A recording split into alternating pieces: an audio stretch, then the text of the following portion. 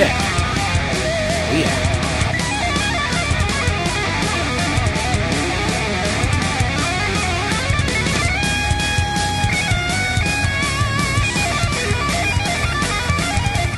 Welcome, everybody. It's too loud. Hold on. Welcome, everybody. It's Toonsday night. I'm MC Toon, your host for the evening festivities. Tonight, I will be debating some of the people on the Asylum Discord server again. I have kind of a regular attendance there, maybe about every other week, as the schedule allows. Tonight, I'm going to try something a little different on a Discord server. I don't know if it's ever happened in the history of Discord. A series of one-on-one debates. So, Globers, I'll ask you to just during this 2-hour window, just for 2 hours, just step back. When I'm done, definitely jump in and you know, sink your claws in. I will have them all warmed up and ready for you in in the server. Let me just update you. It's been 8 days since the evidence as requested by Mark Sargent has been sent to him. The evidence that he said he will quit Flat Earth tomorrow if he received it. It's been 8 days, so 7 days ago he was supposed to have deleted his channel and quit Flat Earth forever. He hasn't yet. I have no idea why, but he's a truther, so I'm certain he's definitely going to, you know, embrace the truth and be truthful in the words that he says. Well, and if he doesn't do it by tomorrow, I have a video going out tomorrow that will just, you know, crush him into little bits. And be looking for that. I hope you enjoy that. That will be on my Conspiracy Tunes channel. So anyway, I'm going to head over here to there to the Asylum server. Let me get this so you can see it. Oh yeah. Oh yeah. Here we go. Where'd it go? There it is. Okay. There you're seeing the server, and I'm about to jump in. Let's see what they got going on. That we should be seeing what we're seeing across anyway. So it's not phenomenal to see across. We just have the math wrong. I've been told that. So that's why we moved to 17 and 17.5. I showed you that. And why do flat earthers always choose to be as close as they can to the lake? We don't. Yeah, what was your height above the surface of the water? Between 2 and 18 feet. Both. Why do you choose so low? Why don't you choose like 50 feet? We walk down there to see if it's the height giving us the vantage point. So we bring it down and walk down and go, wow, I can see it standing on the with my toes in the water too. They have to. And then you go, why do you do that?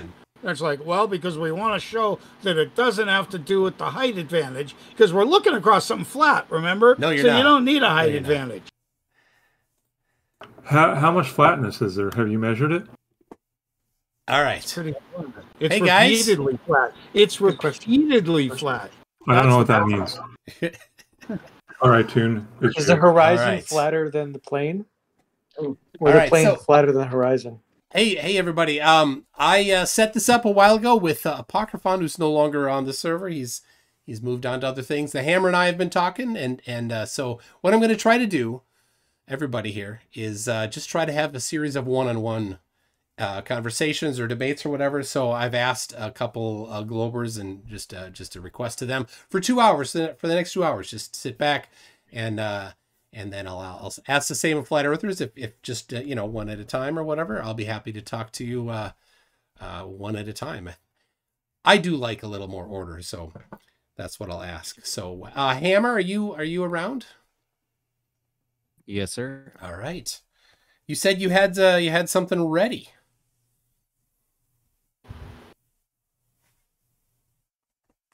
Yes. No. Yes. Yes. No. How are you doing this evening? I am super. I did not hear what you said. If you were saying something. Yeah. Mic check. Hold on one second. Mic check is in Hawaii, by the way. Can you hear me now? Mic check. Can you hear me now? Yes. Something's different. Nice. Yeah. I don't know what's going on. Some weird stuff with my Wi-Fi. Sorry about that. Yeah, how's it going this evening, Mr. So McToon? wait, can I get this straight? Only the flat earthers can talk now, or did I hear that incorrectly? Yeah, one at a time, please. Just no dog piles. Last time I was here, we had some dog piling, and from my side, I'm like, we don't need to do that. So the Globers get punished for the flat earthers dog piling. No, the Globers were dogpiling last time. Oh, okay. We were. So we're gonna punish the flat earthers then. Yep. No, we're everybody gets punished by listening to flat earthers, but no, it's just gonna be 1-on-1. So are you saying you have some Globers lined up or something? No. What were you saying? I am the Glober that is lined up, and you are the Glober. I am the Glober. That's what I thought. So, and should there be any flat earthers that are willing to step forward and engage? You mean you interrupted a perfectly good conversation that you could have been part of to stop in the middle to pretend nobody's talking? All right. This has been and hold on, let me just explain. We do have like a planned event. Maybe you didn't catch it. It is a planned event that was pre-planned out. All right, so we got the Glober. Where's the flat earther? It has already started. So welcome to the McToonsday night, hosted by the Asylum. Thank you for having me. Hey, I'm a flat earther, and I have a question. If you're willing to answer it. Sure. And we have somebody to step up to the plate. Please welcome. Who are we welcoming here this evening? Mr. Sonar Curves. Thank you. Right. Okay. I have a couple questions then, since we're going to be here for a while. All right. There's a video I posted about. Let's see. You know what? I'll just post it again.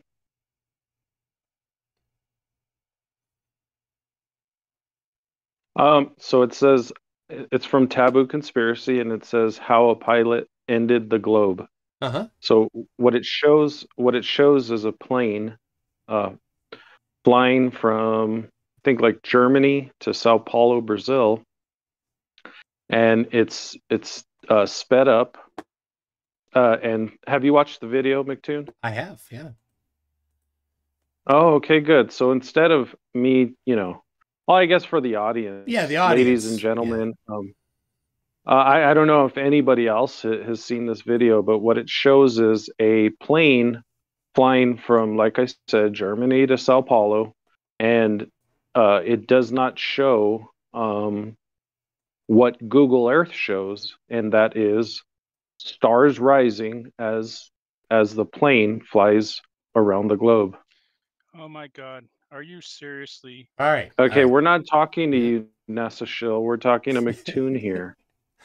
NASA Shill. All right. Yeah. So, yep, that is an interesting globe evidence video. Now, number one, I'll just point out the flight route that it shows going across the edge of Africa is not the flight route that would be taken on Flat Earth. In Flat Earth, it would go off France into the Atlantic, and then stay over the Atlantic almost the entire time. If I could stop you, that is a straw man, because this has nothing to do with flat Earth. This is just what the globe is presenting and what the video is presenting that doesn't match the globe. So we're talking about the globe here. We're not even, we can call it a pyramid Earth. We can call it anything else, but let's stick to the globe. Could you? Cool. All right, sure. Certainly. All right. I will leave off that inconvenient part for you. So the thing that Google Earth did not do is actually plot the positions of the stars. Google Earth is not a star chart. It doesn't have any reference, any facility to actually plot the correct position of the stars. So when Ben from Taboo Conspiracy did the time lapse, the flight using Google Earth, he did not get the actual globe prediction for what the stars should look like on the globe, because that's not what Google Earth is doing. That's a major claim. I would need a citation for that showing me that Google Earth doesn't Now, how about this? How about stars. since you are, since stars, Ben is the one that claimed. I'm talking. I'm talking. I'm still talking, please. So yeah, like I said, I would need some sort of like email or like confession from Google Earth themselves, because by you just baselessly claiming it, or maybe you could show me somewhere in their program where they failed to actually get all the stars in the right positions and plot them accordingly. Right. I would appreciate some sort of evidence, not just a baseless claim. Thank you. Got it. So let's back it up here. What taboo conspiracy is claiming that? Well, you already made. Oh, I'm sorry. I was talking. You interrupted me. You interrupted me. Oh, let me talk. I interrupted me. I didn't even finish the sentence, and you interrupted me, dickhead. The part we get to clap. That was done excellently. You're already. Who is it? Who is it, McTane? All right, we're good, right? Dan the Waterman, server muted. All right. So, dickhead, you didn't let me finish one sentence, and you cried like a little baby. You cried like a little baby when I interrupted you. So, shut your face hole and listen. It's time for you to learn. All right? Got it? So, taboo conspiracy using Google Earth is claiming that Google Earth is correctly presenting the star charts and the star movement. So it is incumbent not on me, but on Taboo Conspiracy to provide documentation, or you, if you wanted to provide documentation that Google Earth is charting the, not just Google Earth, the positions of things on the Earth, but actually the positions of the stars. Not my claim, his claim. So there you go. Do you have it? No. So you retracted your claim. I got it. I got you to retract your claim, and that's fair enough. I'm happy with that result. A win for FE. Great. That's still a loss for FE because you didn't provide evidence. Sorry. You didn't provide evidence that the modeling software used was actually modeling the stars. Seriously, do you have any evidence supporting your claim that that was a correct model? Anything? Well, why wouldn't I? Okay, we take everything else from Google Earth, and so I don't care. The stars are just I don't care. That doesn't mean it's right. Put up there at random, right? That doesn't mean it's right. Do you have evidence that Google Earth is plotting the correct position of the stars? Why aren't you holding Google Earth to a higher standard if you're the one that knows that they don't have straw man correct star charts? Google Earth is Google Earth claiming that they are doing star charting? Is it? I mean, Stellarium claims that. So you're telling me they're modeling fake shit again? Well, what else are they I'm asking you to provide evidence that Google Earth is charting star positions. Well, do you have that? Said they weren't. It is your claim. I think the burden of proof is on you, sir. No, I'm sorry. That is a perfect reversal of the burden of proof. I am not the one that claimed that Google Earth is correctly charting star positions. You are, and Taboo Conspiracy is. Do you know there's an actual fallacy about that? Yeah, I have the card right here. It's called the burden of proof fallacy. I can read it to you. No, saying that it's the burden of proof. Burden of proof fallacy. That's hilarious. You did two already. Wait, saying that the burden of proof lies not with the person making the claim, but with someone else to disprove. So it is on you or Taboo Conspiracy to prove that Google Earth is charting the star positions. I can't believe you actually are going for this, but you go ahead. That hill is going to be a great place for you to die on. Well, until you prove otherwise, I'll be happy with the way what Google Earth gives me. A burden of proof fallacy. Waiting for you to show. Because it's not my video. You brought it up. You brought it up, so it is your video in this context. This is your evidence that you are presenting. You are responsible for it. So I ask once more, and you know the answer to this. Can you show me where Google Earth claims that they are charting the positions of the stars in Google Earth? Well, prove to me that they're not. Okay. Nuh-uh. Yeah, perfect. Got it. You lost. Okay, so show me where they're not. You lost already. Show me where they're not. Not show my me burden. Where they're incorrect. Not my burden. Yours. Not mine. So you're just claiming, oh, okay, you know what? Then not I'll mine. do the same thing your burden. You do. You have the burden with everything of proof. else. You have the burden of proof to support that Google Earth is charting star positions. Go ahead. That's not my. It is your claim. That's not what I'm here for. It is your claim. No, I never claimed that. What are you talking about? You totally claimed that. You mentioned the star positions in Google Earth in Taboo Conspiracy's video. You specifically called them out and you said it's not what Google Earth is modeling. And so go ahead, show where Google Earth claims that it's charting star positions. Show me where they're not. That's not my burden. We're going to go round and round. You ready to go round and round? Because this is your claim that they're not doing it correctly. Your burden. Do you have evidence supporting your claim? Thank you for not having it. All right. It's not does my anybody burden, okay? Does anybody else have any saying that they're not, flat Earth they're not evidence? True. Anybody have flat Earth evidence this time instead of the globe evidence in that video? It's not globe evidence. It certainly is. It certainly is. It does show a South Celestial Pole. Ooh, that doesn't work on flat Earth. It shows the why are you trying to take that video as any proof or evidence when you just claim that it's incorrect? So why would anything it shows lead you to any conclusion? I'm not talking about Google Earth. Dishonest. I'm not talking about the Google Earth modeling. I'm talking about the video that was actually from the flight from August of 2016. That video shows that there is a central position of south rotation, which does not work for any flat Earth model I've seen. We're not talking about the flat Earth model. What's in contention is the globe. Sorry. Well, you didn't present the actual. Nice straw man. Again, that's number 4. You didn't present an actual model of the globe star positions. For that, you might want to use Stellarium. Give it a shot. See how that works. Like I said, I didn't claim anything about any model. You absolutely did. Or you globe. Specifically claimed that Taboo Conspiracy modeled the star positions in Google Earth. Where does Google Earth say that it's correctly positioned? All I claimed was the video, the title on the video. Backtrack from that. Got it. How a pilot ended the globe. That's it. Got it. Backtrack from your claim. Perfect. No, I never said that. Yes, you did. You show me in a recording where I said that. You totally said that Taboo Conspiracy modeled the star position using Google Earth. I never said that. Earth. Stop lying. All right, got it. This guy's trolling. Show me the recording. Got it. I'm not going to do that right now. You go ahead. It's going out on my channel. You can pick it up later. All right. Anybody else want to line up and screw themselves again? Hey, there's a guy in the chat. He thinks he's great at chess. I just wanted to let everybody know, including your audience, that I beat him in chess. Thank you very much. That's all I have to say. Super. Who the hell was that? Wow.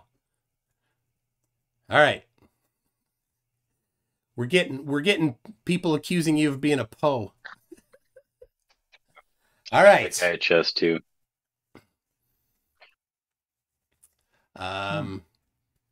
But it is got true, it. though. Mic check. Am I coming through? Yes. Is that one bullet game you lost? Oh, you're claiming that I lost it? I still got the... Oh my gosh. All right, Sonar. Yeah. Time to move on. No, hold on. I still got the PG... What is it called? My PGN file. And yeah, you won 1 out of 3 games. Yeah. I won the other 2, and they were bullet games. All right. Yeah, nobody cares. Look, you two I did beat you. I can beat anybody in chess. Get a room, guys. Go talk about chess there. All right. He brought it up. I know. He started it. All right. Yeah. Anybody here? Well, let me remind you, Flat Earthers, that I have a 1.5-year-old $10,000 challenge to do celestial navigation using only Flat Earth. It has been claimed by Flat Earthers that celestial navigation works on Flat Earth, yet I've never seen one ever do it. So let me just remind you of that. Unclaimed, 1.5 years, unclaimed. Now, and I think I'm 2 months into the $10,000 gravity challenge. I've gotten a simple 1 One person emailed me and said this wasn't really a challenge, but he proposed, he wasn't a flat earther, but he proposed the infinite plane idea. Not even much of a hypothesis, but that was his idea there. Mike. Can you hear me now? I can. I could hear you before. Okay, I apologize. Go ahead, McDo. So anyway, yeah, just sitting there unclaimed, these two challenges.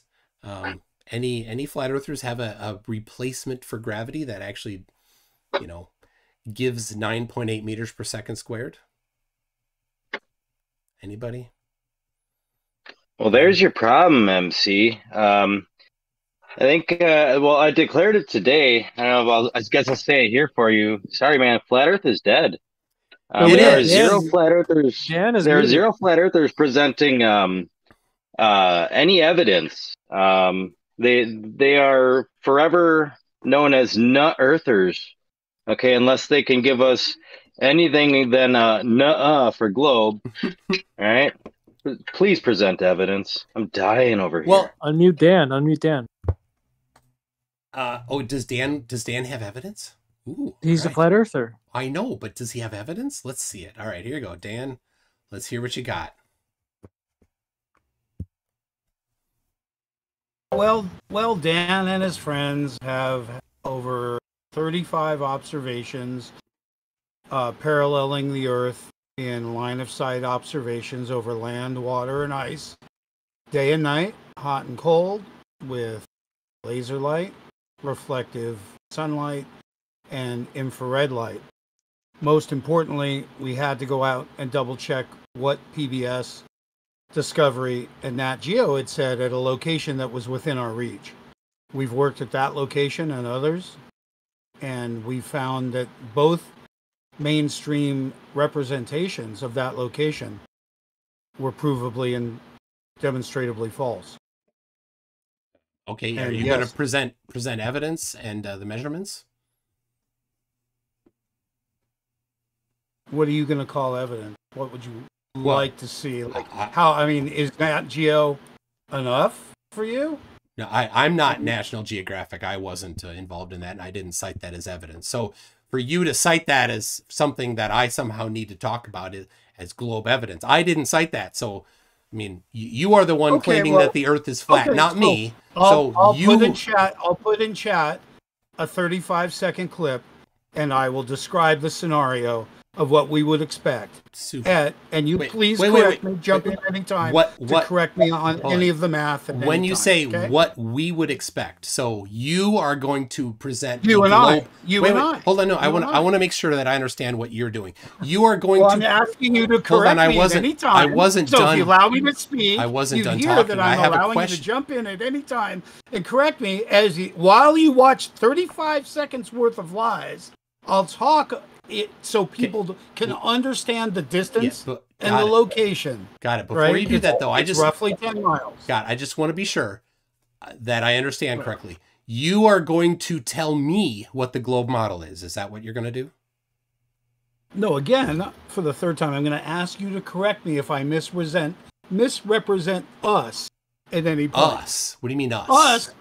The collective group here that might want an understanding of what might happen at 10 miles. But are you going to make claims about what the globe model predicts?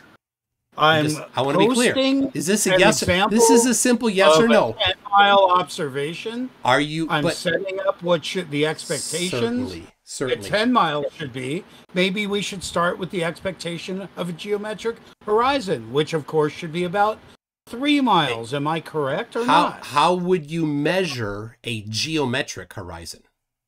We look for an obstruction in our field of view as it would have deviated from my field of view, which is straight. See, my field of view would be straight and level. Hold on, let me just correct you on that one for a second. But the Earth's not straight and level. Hold on, you said a geometric horizon, and then you said you're going to somehow identify the geometric horizon optically. So I want to actually ask you the question, how are you going to geometrically measure the geometric horizon? Hold on, how are you looking for? No. Be very specific in your answer. How are you going to? Wait, I haven't asked the question yet. You can't answer the question if I haven't asked it yet. You're going to have to listen. All right, Dan. How are you Don't going treat to? me that way. How treat me I will treat you that way if you need to, Dan. I know, and I will destroy you. Because you are constantly interrupting me, and you're not even letting me ask the question. Something to say, and you're just a defensive nature. I get guy. to ask the question, Dan. Defense. And Dan, if you don't, I have to put it out there for you Dan, to little Dan, look, Dan. Have Dan, you allowed me to put it out there? Little Dan, yet? I'm going to ask you a question, and you haven't heard it yet? So you can't yet answer the question, Danny Pooh. How are you going to geometrically measure the horizon? Will you geometrically measure it or optically measure the geometric horizon? I was asking for you and I to come to an understanding with Dan, the audience what that was. See, I was trying to orient the audience with what you and I already know, but you want to fight about it. Let's just tell them about Earth as you know it. Correct me if I'm wrong. If we're a 6-foot person standing on the shore, a most effective distance would be 3 miles, which would be roughly matching your height as to how much drop there may be. In fact, we don't see drop because drop is on the other side. Half of the drop is on the other side. So, for instance, at 10 miles, 66 feet of drop doesn't appear as 60 feet because, in fact, the half of that is on the other side. So we might be looking at some 32 feet. Well, in fact, they use some sort of word called quadratic, whatever that means, and they chop me down to 16 feet. So no matter what, we're now playing with 16 feet of potential obstruction between 2 points at 10 miles. Well, hold on. You switched from drop to obstruction. They're very different. Switch from... What? You were talking drop, then you swapped in the word obstruction. Right, so 66 feet of drop. This is a bait and switch here. No, 66 feet of drop is not what we would expect to see. We'd expect to see the peak of that, half of that, at 32 feet, but yet there's still a curve between me and that, so it's called quadratic. 16 feet would all I would expect to see is obstruction. Then, sadly enough, my observer height's almost that tall. So in fact, you could shit on this entire observation if you want. Well, now that's why very we moved likely other distances. All right, so let's back up here a little bit, and I'll give you as much as I can the actual globe prediction. So what's the observer height again? Just for conversation, let's call it 0. No. No, I'm not going to do it. The hypothetical. You said you actually have observations. We've done it many times. Where is if you look how high? If you look at the 35-second clip, their observation is 2 feet off the water. Absolutely great, fantastic. What was your observation that you want to talk about right now? You said you have 35. You have 35 observations. If it's unmentioned, it's you and I standing at 6 foot height. Okay, now, and you have a camera at that height in this video? It's about 9 feet. I'm just trying to tell you, everything I've done in research is at 9 feet. And the target distance is how far? In this case, 9.6 miles. And how did you measure that? It wasn't physically measured. It was assumed. How? Every possible map we had access to. You know, it would be something that we trusted it had been measured in the past. And it wasn't our job to pick up the variations and problems that you might come up with. Because we're calling it 10 miles anyway. Dan, I'm just curious, how did you actually get the distance? Because it's easier to do the math. Sorry. Just calling it 10 isn't answering my question. How did you get that distance? Where was that distance sourced? 9.6 to the beach and 9.7 to the road. Okay, but how did you get that? I don't know, man. You don't know? What kind of observation is this? If you don't establish some problem there, trot off if you can't actually do a decent experiment. That's fine. On any number. Do you understand that? Oh, on any number. Excellent. All right. Well, tell you what, I'll take the 9.6 for now. But I think I know the answer to how you got it. Now. And I know why you don't want to say. All right, now what's the target size? You're embarrassing. What's the target size? It doesn't matter. We moved on from this point because mathematically we may be seeing what we're supposed to. Do you get that? Can I move on? No, this was your flat Earth evidence. Oh. All right, so let's go back to Nat Geo's claim. Their claim. I didn't make a claim. I didn't make any claims. I'm not Nat Geo. So you are the one that is here to present evidence for flat Earth. So we not to present evidence for the globe. Oh man. Nat Geo was trying to present evidence for the globe. I'm not Nat Geo. I'm not making their claim. So where is your actual evidence for flat Earth? No one accused you of being Nat Geo, and if you say it again, why do you keep bringing it up? Without fucking watching it, I'm gonna be done with you, McFool. All right. Just fucking watch it. Don't be responsible for it. Have an opinion. That's what you're fucking responsible for. All right. No, I just want to make sure that we're in agreement on the actual prediction for the globe first.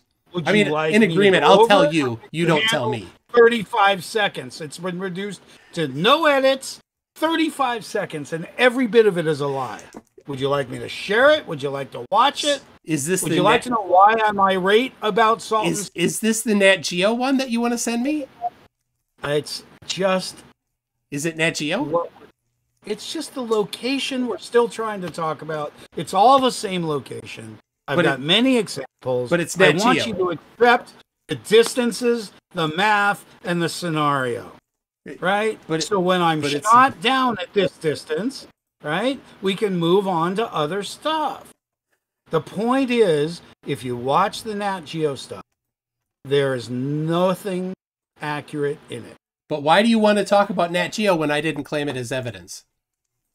Wow, I was actually... I mean, why are you strawmanning me? I didn't claim it as evidence, so... It doesn't matter. Why don't you actually present your evidence for your position? Again, I asked you not to pretend. No, I don't care. I don't care. I'm going to once over and over and over. I'm going to insist that you don't.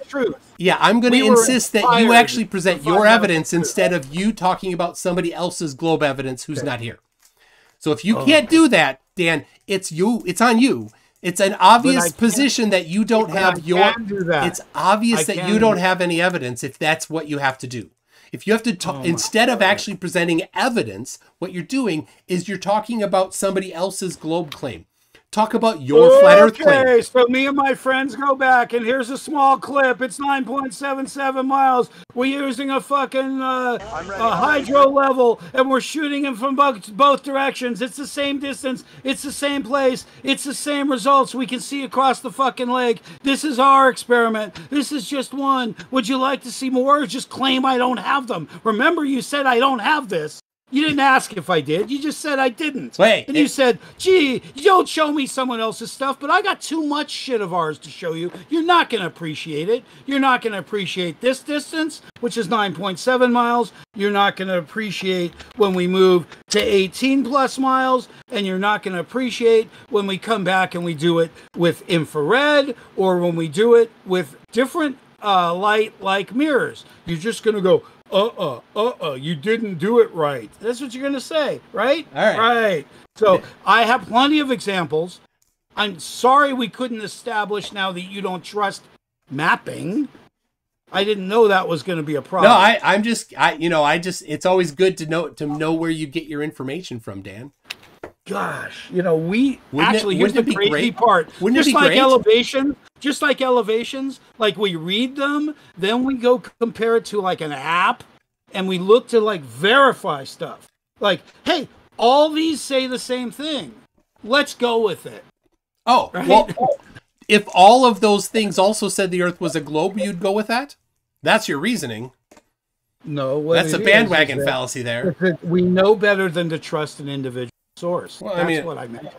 Oh yeah, but they all say the same thing, that the Earth is a globe. So by your the way you're going to go with it. I just explained the method that would be scientific, where things are measurable, observable, and repeatable. Well, and because you saw it before you got to the location, you might want to check it against available applications that would verify these things while you're there. Have we shown that deviation? Yes. Does it mean anything?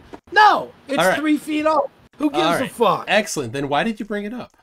I'm a little confused. Because we eventually moved to the salt flats, which is generally all at one elevation all the way across. But you guys don't believe in that. Oh, you say it's all based on the center of the Earth. It's all at one elevation.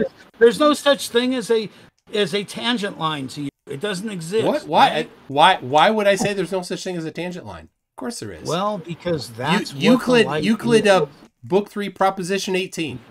So when we take this light and make a tangent line across many miles, it doesn't deviate. And how did from the surface? And how did you control the question? Deviate away. Super. How did you control for confounding variables? We have no control. You mean did we monitor? No. How did you control for confounding variables? You don't know what that means? You made a great point. You mean like doing it in different temperatures, different distances, different locations with different light sources. That would be one way. Things like that. Yeah, and then did you do the analysis for those things?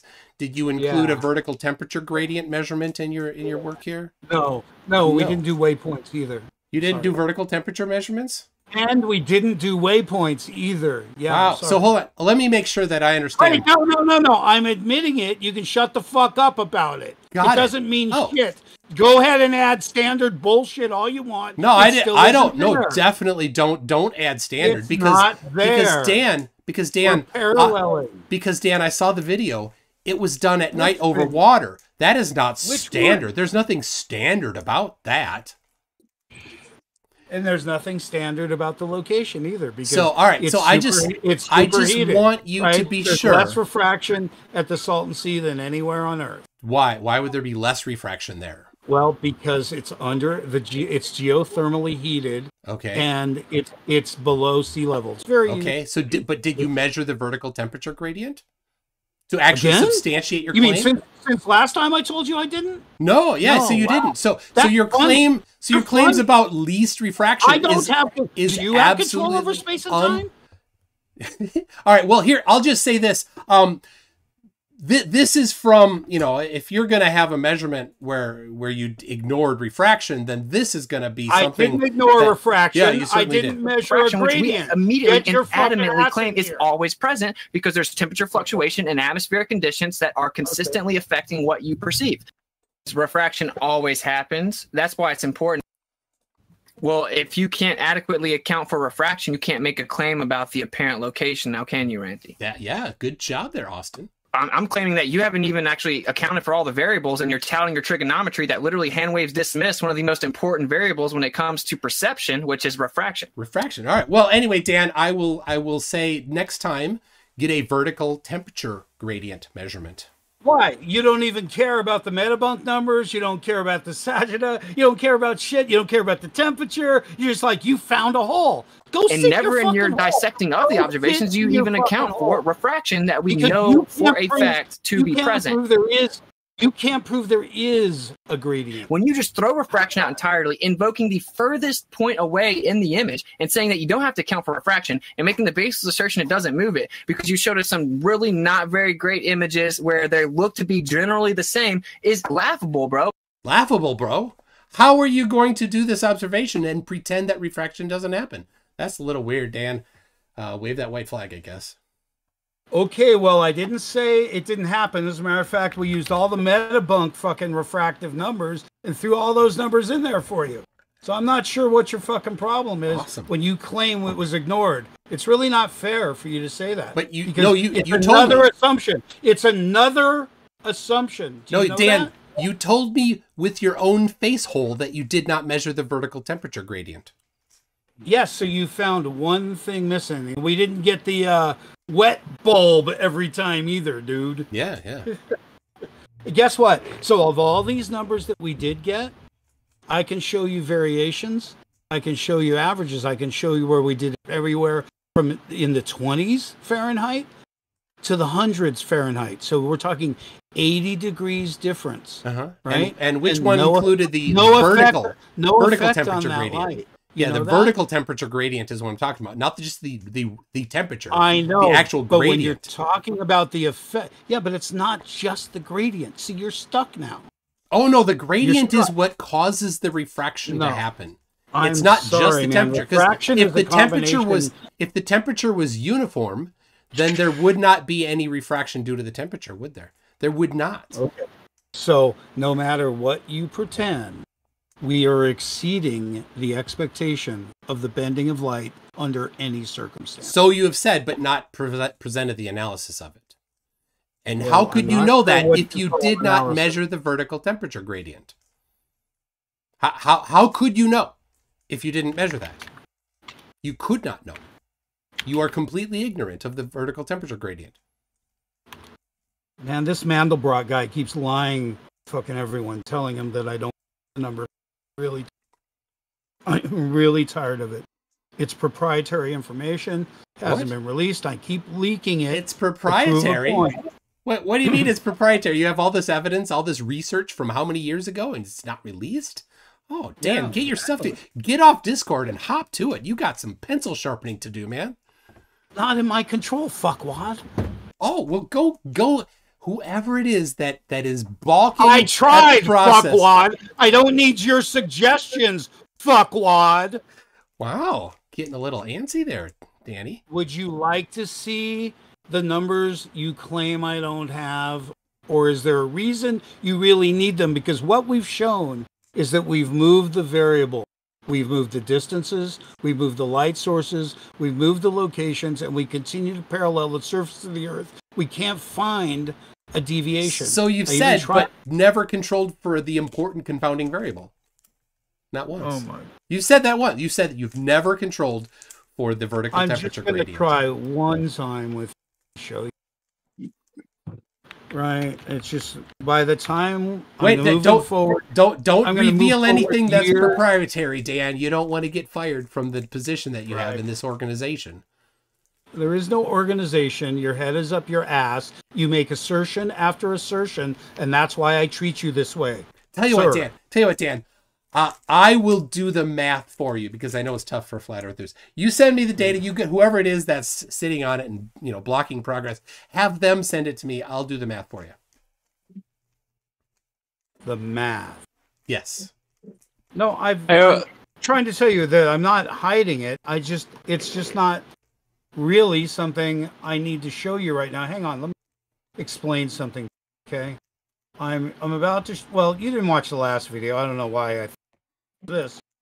So, knowing that we did this over and over again, we keep moving further and further away, nobody gives a fuck, I decided let's do something horizontal. Let's see the shit horizontally, because looking down the pike, looking down the barrel, hasn't helped very much. You know what I mean? So I tried to get smart. And I'm showing you here an example of what we tried to set up here was a 10-mile observation, moving left to right across 10 miles as well. So by viewing this, we determined that a 10-mile span left and right would have the same thing I was talking about before. The 66 feet of drop would be left and right. So now we got to really look at it in the middle. And the center point now again at 10 miles would be 16 feet. So the question is, can we pick up 16 feet of height variation from 10 miles away is the question. Wait. So height variation moving laterally. Yeah. You mean we went to a salt flat. We went to the salt flats to get a head start on what we might consider flat ground. Okay, and you did a horizontal test using height. Yeah, this time no laser, it's incandescent light. The point is it should be out. It shouldn't be visible to begin with. In this case it was over 8 miles away. It shouldn't be visible from the observation point at all. Yeah, assuming zero refraction. Right? Okay, assuming standard refraction as well. Okay, but this was non-standard conditions. Do you know when surveyors use standard refraction, what conditions they're talking about? I don't want to talk much about the fallacy of standard refraction. No, it's a fallacy. I definitely don't use standard refraction. They do it when they don't have, enough details of it, and it's not at night after a clear day at low elevation. That's not what they use it for. It's definitely different. So this is not standard. You should never use standard refraction for this. The refraction would be significantly higher. Can I pick your brain on a future observation? Sure. If I want to take this same span of 10 miles and I want to run a drone from me to you,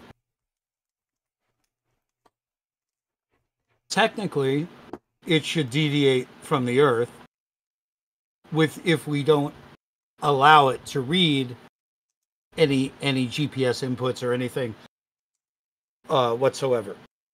How is it going to measure its position if you turn off the GPS? Let's just say you had to come home, coming home to the base. So you turn it on, you run around to the other side to you. So it's flying point to point. It's the only navigation it knows. But how is it getting its position? Let's say we disable navigation.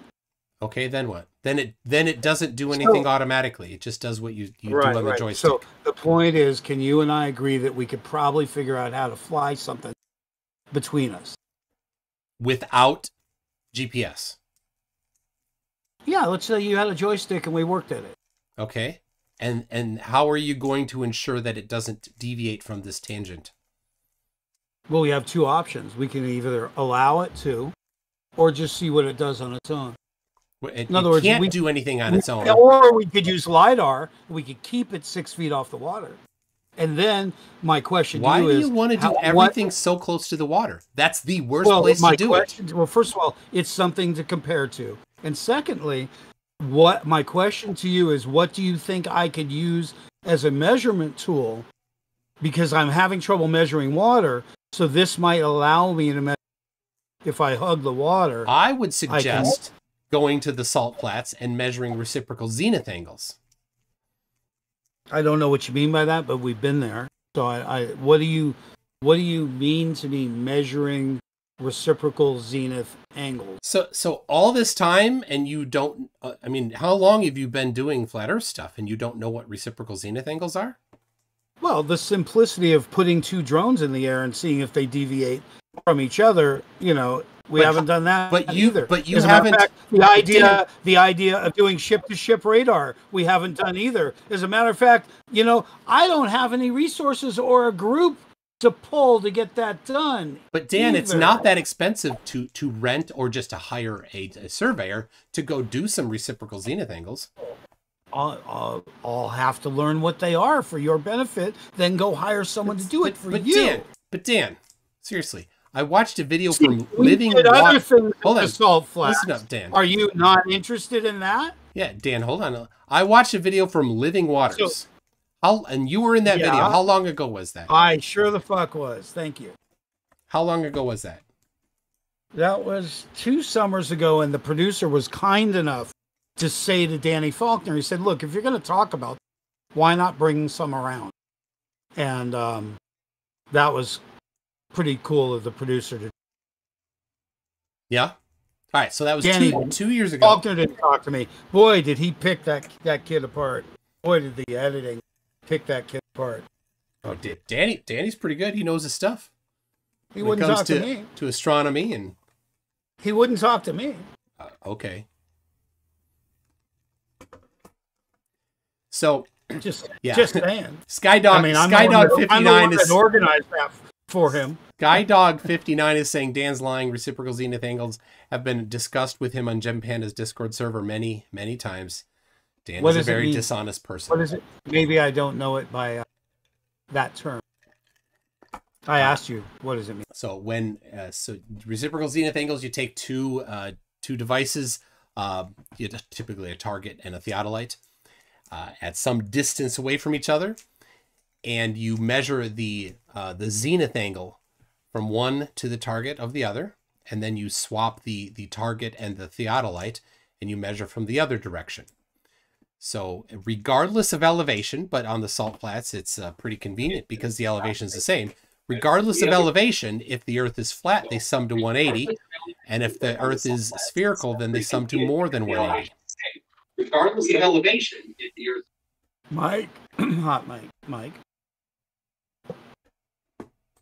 Yeah, so this is no different than that spherical axis story. Nope, spherical axis is horizontal. This is vertical. Yeah, there's a lot of things flat earthers haven't gotten done. Unfortunately, I can only show you what we have gotten done. It's hard to show you what. Well, conveniently, Baron Rutledge, a surveyor, just did that at the Salt Flats. And there I just put a link in there to where he did it. He then, you're going to love this, he sent me his notebook. So hold on. I'll drop it in here for you. Hang on a second. You know, that is convenient. I like the word you use there, convenient. That is nice, yep. You'd have to be completely disregarding everything we've done, which you are. Everything you've done? I can show you lots of work at the Salt Flats. Yeah, I'm ignoring everything that you've done, exactly. Well, the problem is, see, the problem is, Dan. Worked at Salt Flats. The problem is, Dan. You one video. We've got a release, a docuseries that deeply shows with good footage the stuff that is been released. The stuff that has been released. We're under no illusions that they actually take a genuine look or have a genuine response to anything that we show them, Dan. Hey, Sensei, 1-on-1 here, buddy. You can queue up next. I'm just listening, sir. No, you don't listen with your mouth flapping. You listen with your ears. I mean, I'll flap it too. It's kind of whatever I want to do. There we go. All right. Problem solved. By the way, Sonar Curves did a real good job on. All right. No, he didn't. All right. So I put in these reciprocal zenith emotions well as he did. Hold on. I wish I could control my emotions as well as he did. Shush, Danny. I put in the notebook, the field notes from. No one gives a fuck. I'm showing you. I'm trying to show you what we've done. I don't care what Globers have done to defend themselves. So here's the problem. Here's the problem, Dan, and all flat earthers for some reason want to invent some different way that people haven't done before to measure the shape of the Earth, to try to measure the shape of the Earth, but always being careful to make sure that it only will result in flatness. That you want to use drones, but you're going to turn off GPS. Then what? How are you going to make sure that they don't deviate from the tangent? You don't know. You can't answer that question. I was doing your job of measuring water. All I want you to do is measure water. Nobody would do it. That was my idea to measure water. Sorry. Well, water's been measured if that's what you want, and I can cite that as well. Bring it up. Boom. You're not gonna like it. You're gonna hand here's what I know. They're telling me an Olympic-sized pool, it's not big enough. They're telling me that the David Taylor Basin's big enough. It's 2,200 feet long. There's a ½ inch I should expect to see of height variation. Somebody says, "Oh, look at the beam. Look at the beam above." Fuck that. Just show me a laser shooting across it. Show me the variation. Why does it have to be a laser? Banging right into the water. Boom, laser, boom, right in the fucking water. Yeah, and that's always with the lasers. The nice thing about a theodolite is that it doesn't suffer from the coning that a laser does. Coning does not a diverging beam does not mean it's not hitting you. It just means it's shooting outward.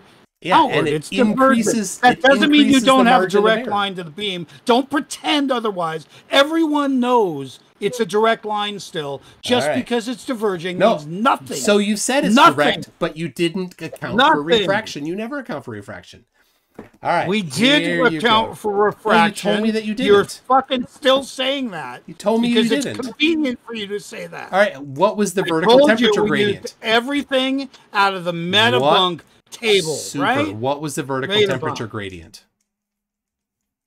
What was the vertical? Okay, so you did. Okay, got it. I told you. Got it. All right. So I put in there for you the measurement of water right there. That one. Just look at that link there. That is Jesse Kozlowski. Bob's house. Another. That's not Bob. That's Jesse Kozlowski. That's out on the East Coast there.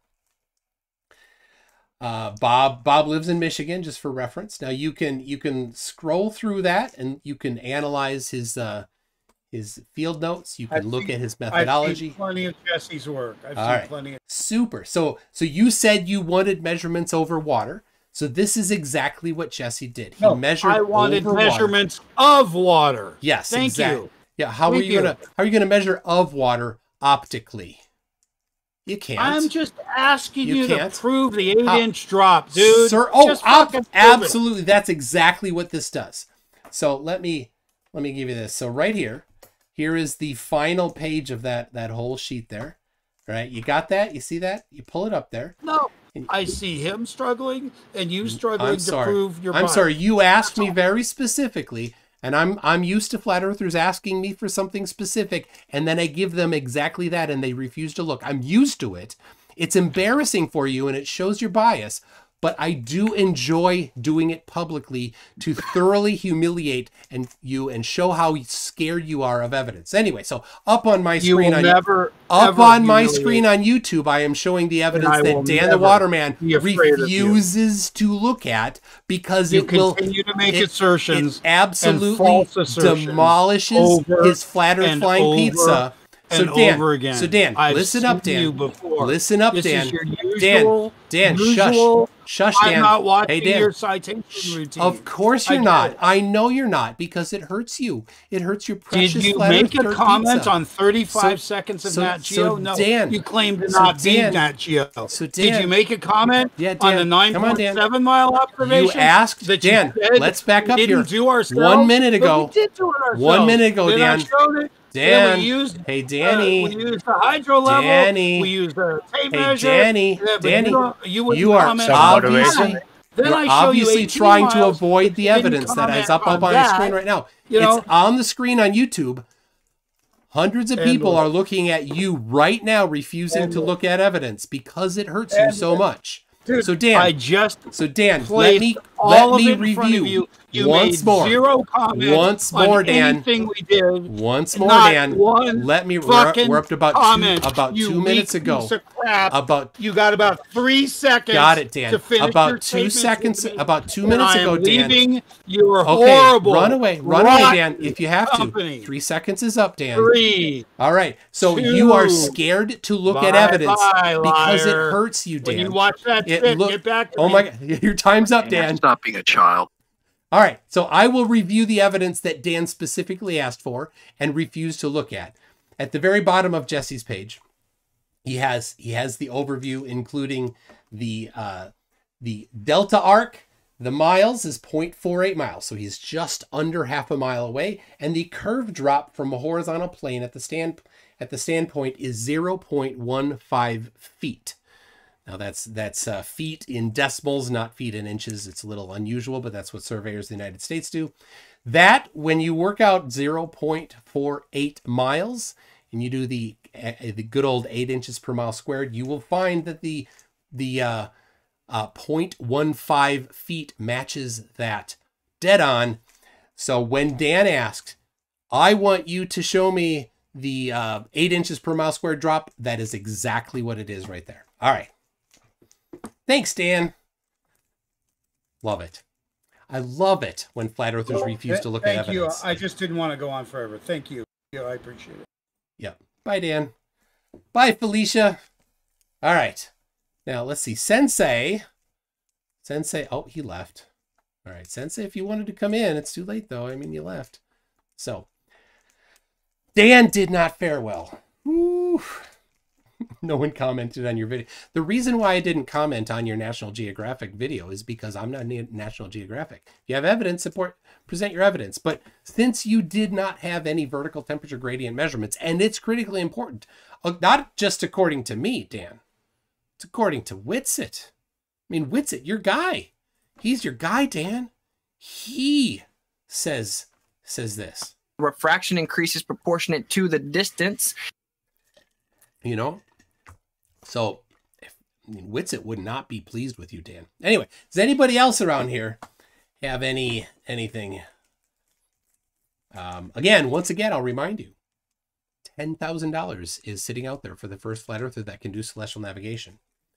Can any flat earther do celestial navigation? I mean, I can. You give me 3 star angle measurements taken with a sextant. I will use the globe. I will use the Haversine formula. I will use the radius of the Earth, and I will tell you the position of the observer. But flat earthers, given that same data, can do nothing. Nothing at all. Nothing at all.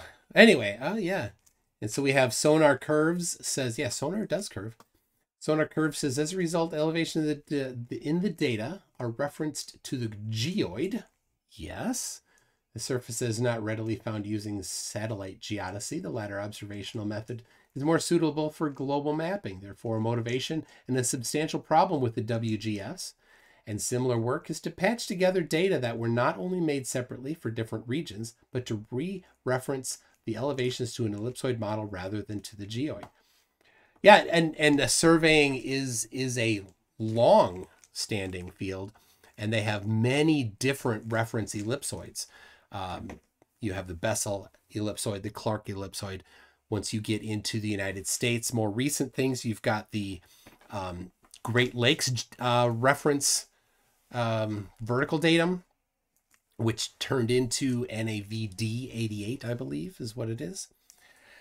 And all of these are slightly different, and they all need to be merged together, and surveyors are trained in how to convert between these different coordinate systems, including then the different systems that each state has.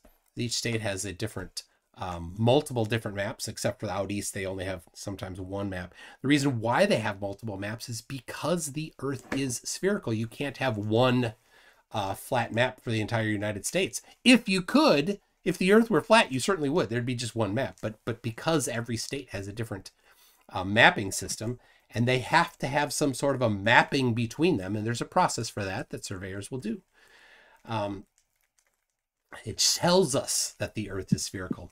Now, I have seen some flat Earth surveyors, some claimed flat Earth surveyors, talking about claiming that they don't include refraction, or sorry, the radius of the Earth in their work. But of course, they typically don't even know why they are doing what they do when they're doing their surveying.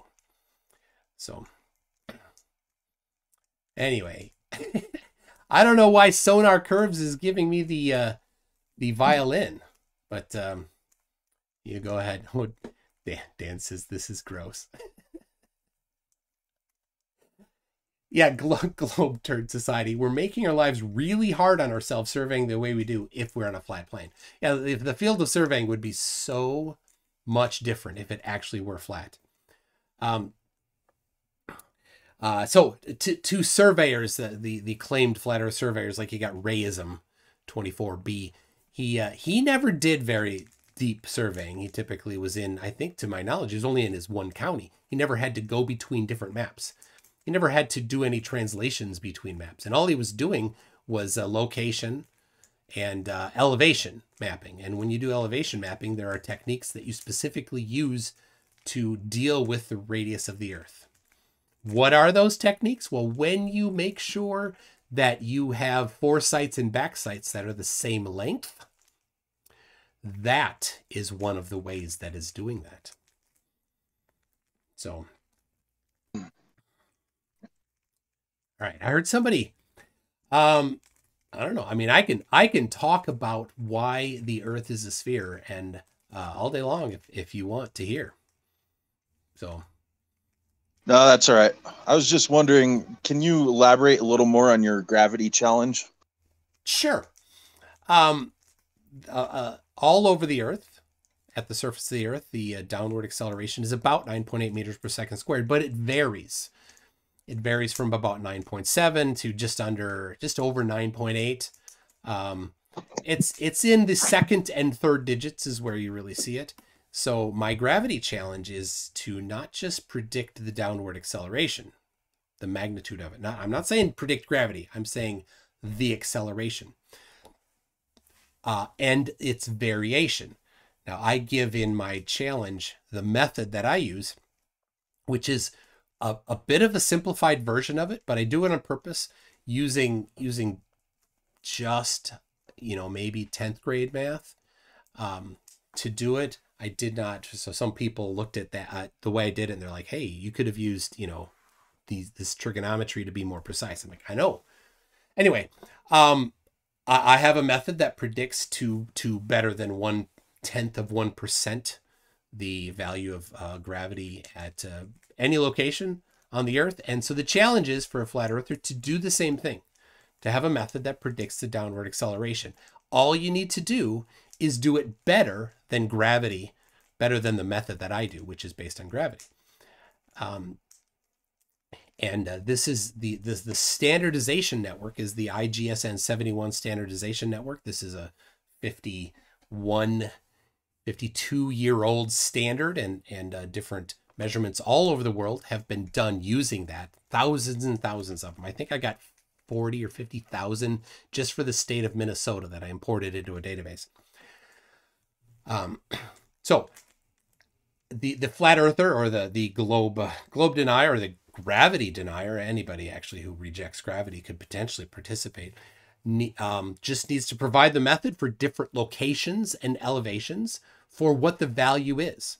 And you choose whatever 5 IGSN 71 gravity stations, they call them gravity stations, but it's downward acceleration stations. You choose whatever 5 you want.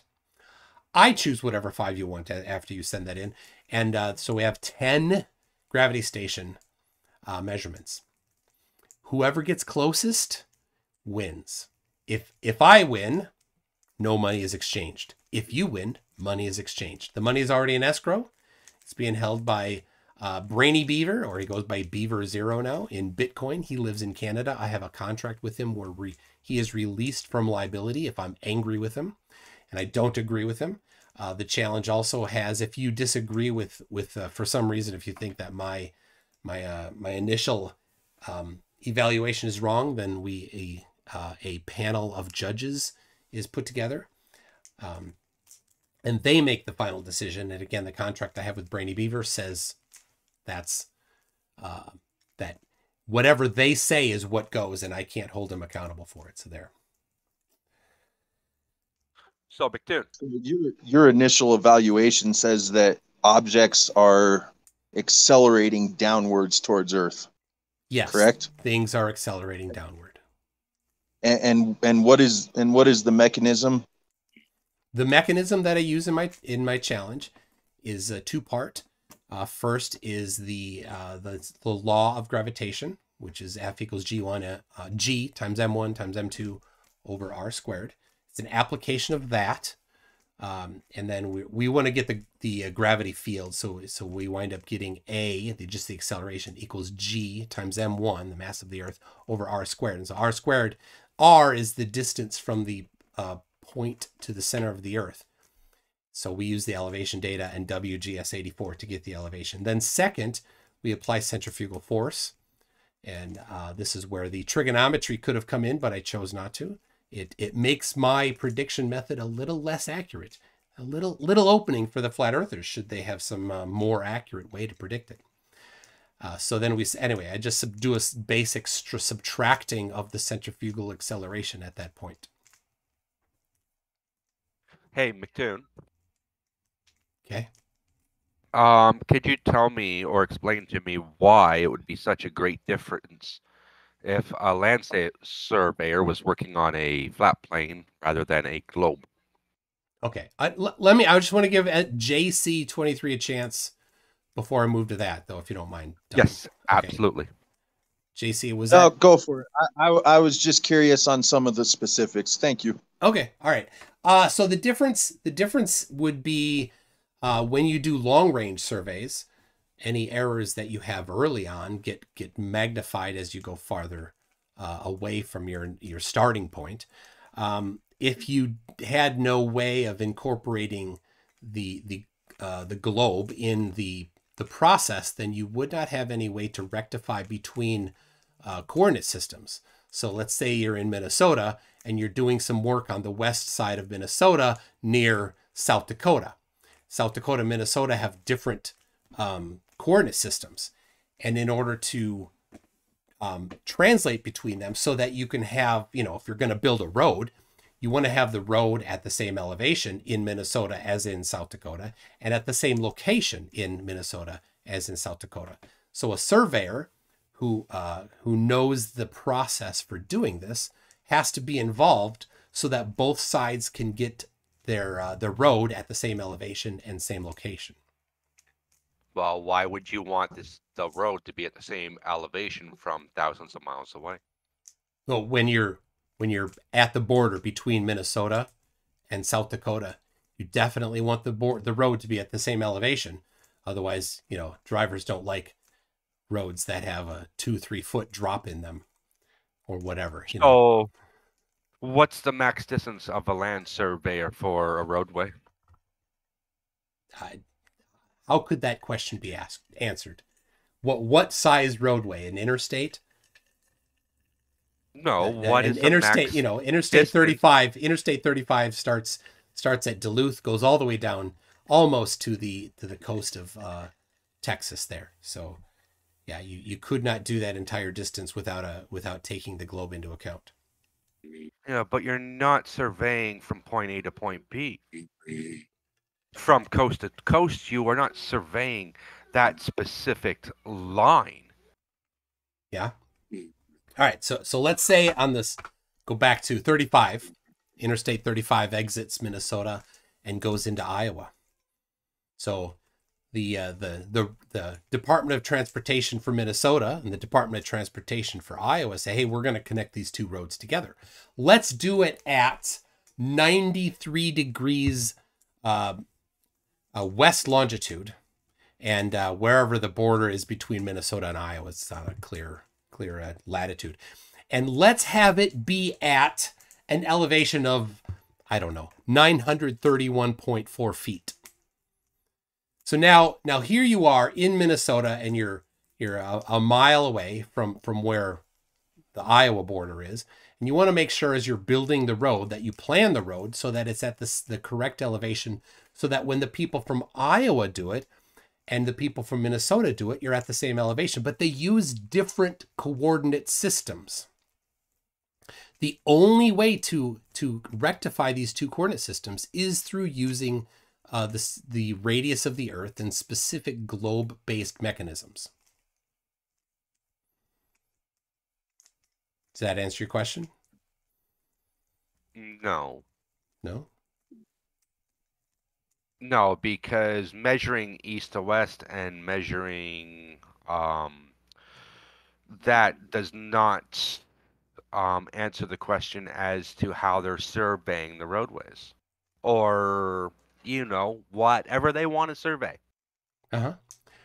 Well, so that's just projecting, because there's many times where they've been wrong when they've built a bridge and their survey was off to where they built the bridge on both sides and they were supposed to meet up perfectly in the middle, and they never did. Yeah, so people make math out, or was people make mistakes. Or people do make mistakes. Earth go a little bit more round at that point in time. Yeah, people do make mistakes. So, like I said, the coordinate systems aren't the same between states. They differ, especially on the edges, and of course that's where you're meeting, right? In the center, typically, if you have a map, I think Minnesota has, I don't remember how many. I couldn't guess. Several different maps that go across Minnesota, and typically the correctest portion of it is going to be towards the center of the map, and the least correct portion is going to be towards the extremes of that map, which is where your roads are going to intersect.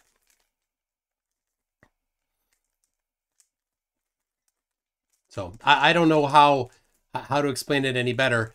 These two coordinate systems do not have the same numbers, right? Iowa says 93 degrees west longitude, and Minnesota says 93 degrees west longitude, and they're not the same. They're in a different actual position, and you need a surveyor to say, okay, well, theirs is going to be this many, feet laterally different than ours is, so we need to meet up somewhere, have a solution for that.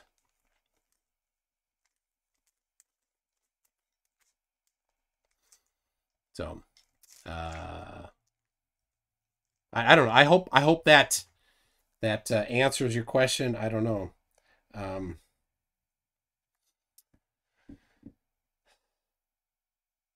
Anything, Don? No? Okay. No, I'm sorry. I'm still trying to figure out what you just said. Okay.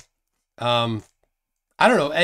People watching. There's 580 on YouTube. Did you understand what I was saying? So maybe I didn't explain it well.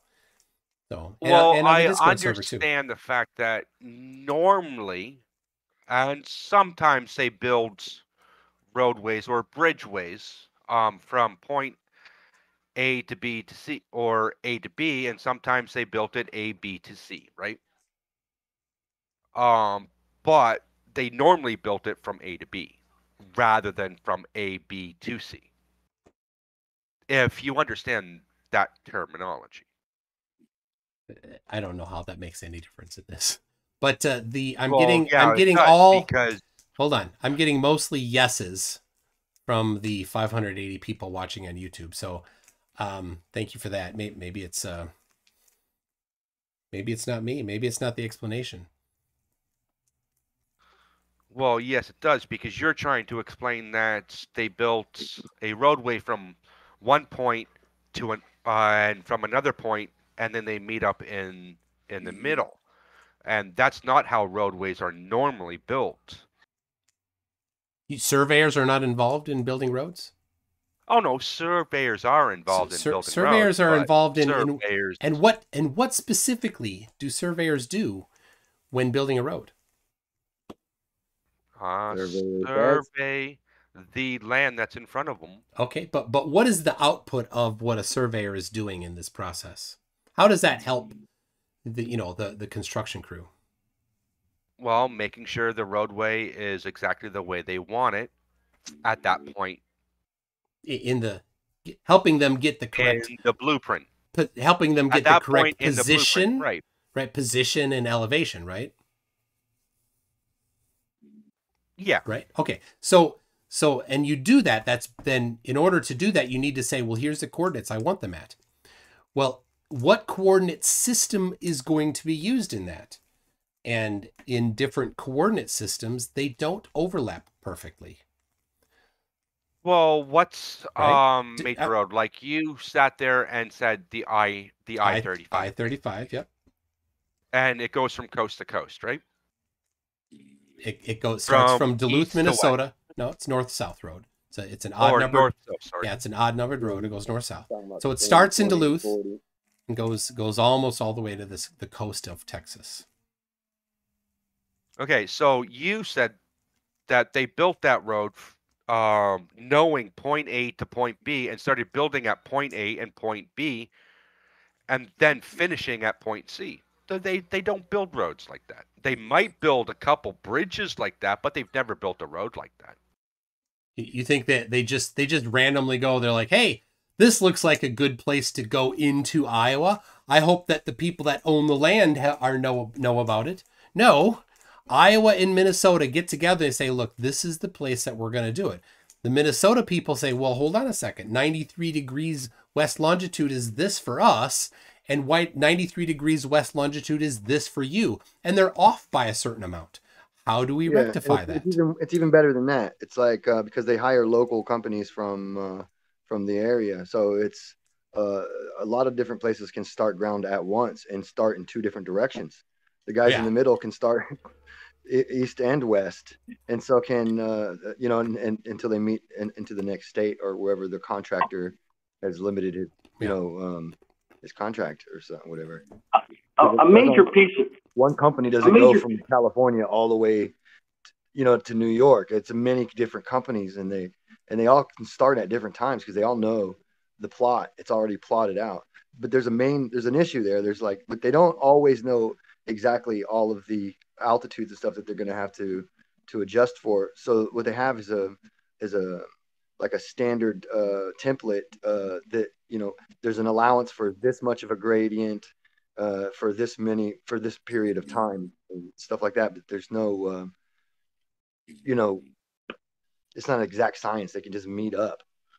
Yeah, a major piece of highway like an interstate, every single foot along the entire length is master planned for years, where you are going around geologic features, political features, city features, and every grade and every elevation.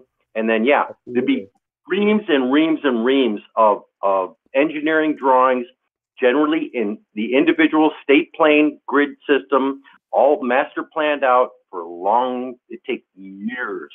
And then there'll be revisions. And then, nothing is left to chance. And when you get down into the minutia of actually constructing it, You may end up with some additional revisions for grade considerations, and the specifications for slope and grade and radius and clearance is just, it's enormously complex task. So A to B to C doesn't really describe it because it's more like, you know, from 1 to 0.50,002. All right. Thank you for that, Shoebill. But not linearly. Hold on. Shoebill is a surveyor, so he's speaking from experience. But for the next 40 minutes, if I can, we'll stay one-on-one here.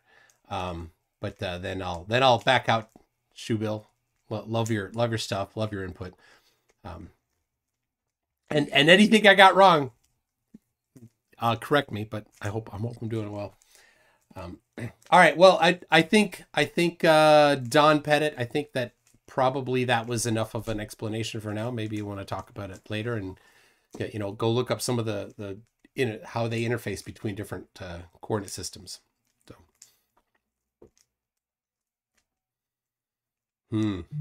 The downward bias causes the electrostatics to triangle downward.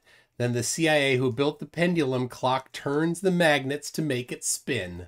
Love that pareidolia.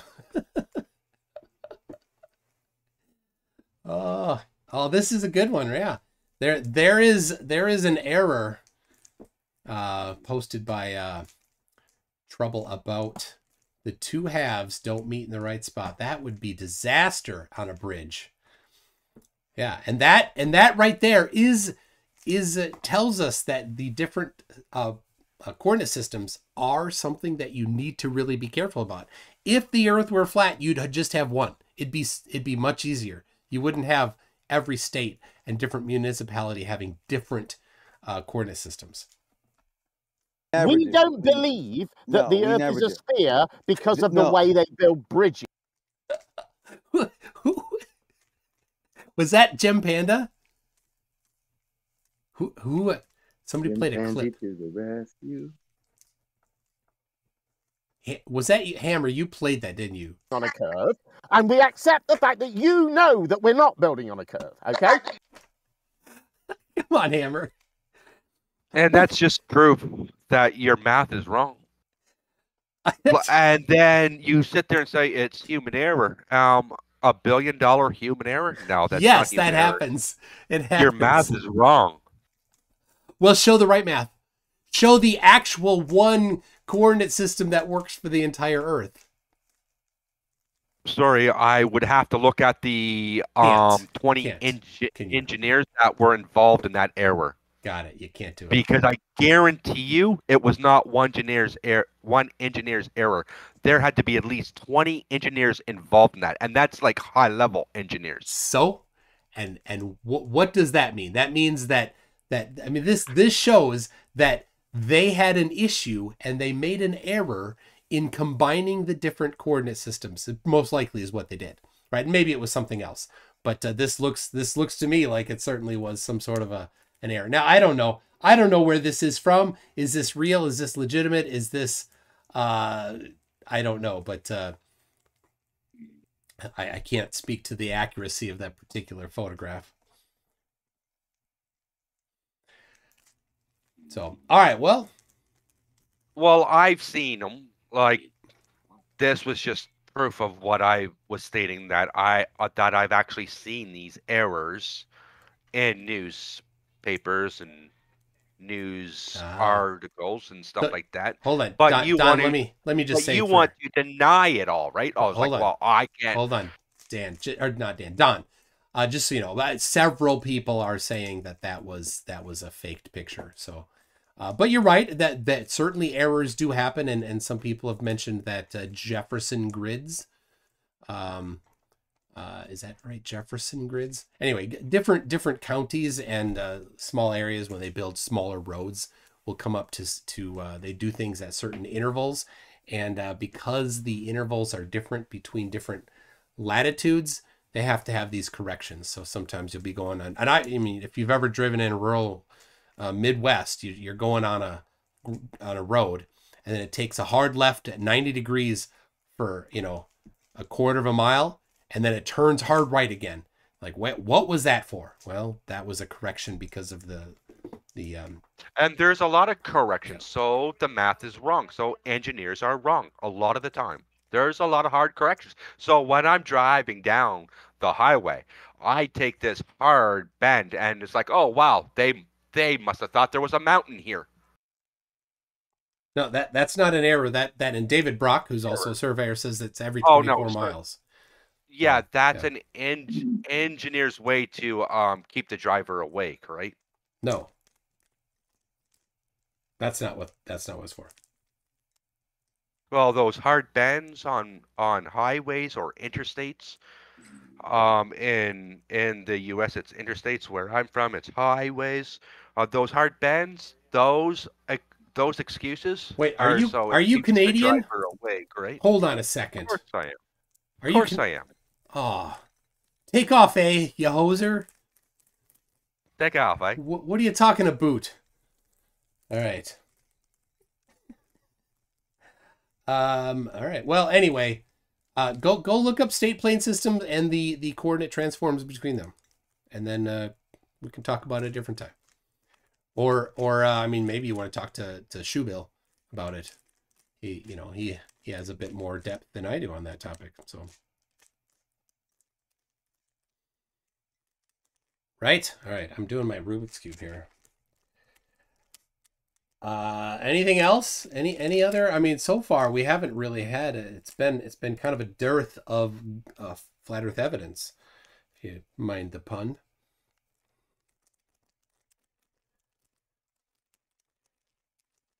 And I mean, it just goes to what Demon Stride said. Like, there's no flat earther that is bold enough to say, here is the evidence that I support, right? It's this new trend of, well, I'm just a globe skeptic. Like, hold on a second. We know when you say globe skeptic what you mean, what you actually believe. We know that. You're not fooling anybody.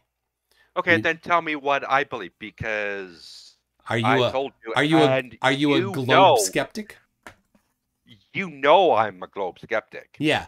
Well, here's what we all know. But I'm not a flat earther. Yeah. I'm not a flat earther. I do lean towards I'm starting to lean towards the hollow, or maybe even looking at the concave. Don, if I remember right, you told me, correct me if I'm wrong, that you went to the Bible, and the Bible was where you got the information about the shape of the earth. Is that right? Am I remembering that right? No, because I'm not religious whatsoever. Okay, I do read the Bible. Like, I've been baptized in like 5 different religions and all that stuff. Okay. But no, I don't believe in the Bible's 4 corners and stuff like that. No. All right. Well, it was somebody else then. So, so what do you believe? Okay, so maybe you no longer are a flat earther and you are leaning towards hollow earth. I don't know why you would lean towards that, because hollow earth is still a globe. And this just got a hole in the middle, and Godzilla lives in there. I don't know why that would be a thing. Or some 200 feet giants. Yeah. You know what I mean. Anything other than what makes sense and has evidence, I suppose. Now, Emerson Biggins is saying, and I don't know if this is the case, Lake Wobegon, Minnesota was omitted from maps due to surveying errors. That's news to me. And Brenda mentioned that some people don't know where Duluth is in Minnesota. So if you look at Minnesota, the Lake Superior kind of looks like the head of a wolf. Right at the nose of the wolf is right where Lake Superior pokes into this wedge. And right at the tip there is where Duluth is. Duluth is a major shipping town. It's the farthest west you can go on the Great Lakes chain. So Minnesota shipped out a lot of taconite, iron, from Minnesota to the rest of the world through the Great Lakes, and a lot of shipping is brought in through the Great Lakes there. So there you go. Thanks, Brenda. I realized not everybody knows where Duluth is, so thanks. I didn't know the Great Lakes circumnavigated the world. They don't. The Great Lakes, the farther the westernmost portion of the Great Lakes is Duluth, Minnesota. So that's as far as it goes west. And you got to go east, and it goes out to the Atlantic and the St. Lawrence River, between United States and Canada, eh? Don't forget Superior, Wisconsin. St. Lawrence would be Quebec. I do definitely forget Superior, Wisconsin. Yeah, Superior, Wisconsin is the other town that's next to Duluth. But yeah, we don't, right across the river. Yeah, we don't talk about gross. No, actually, what's the name of the river that goes into? I forgot. We camped right on the river a couple years ago. Jog. Now I'm forgetting the name of the river. But well, hold on a second. St. Louis River. Is it? Yeah. It is the St. Louis River. But it's not in St. Louis. Is there another one? There's something about Fond du Lac. It was the Fond du Lac. Oh yeah. All right. Fond du Lac was the town. Fond du Lac. Anyway, all right.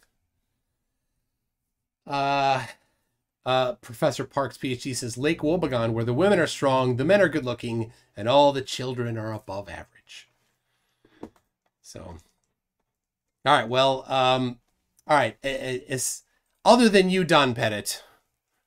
Other than you, when people say I'm a globe skeptic, we know what you mean. We know that you hug your Gleason map pillow to sleep at night. That you've got your Gleason map on the wall behind you, but you took it down when you're like, oh darn it, that map doesn't work. Actually, no. I've never been. Well, I've debated it, but no.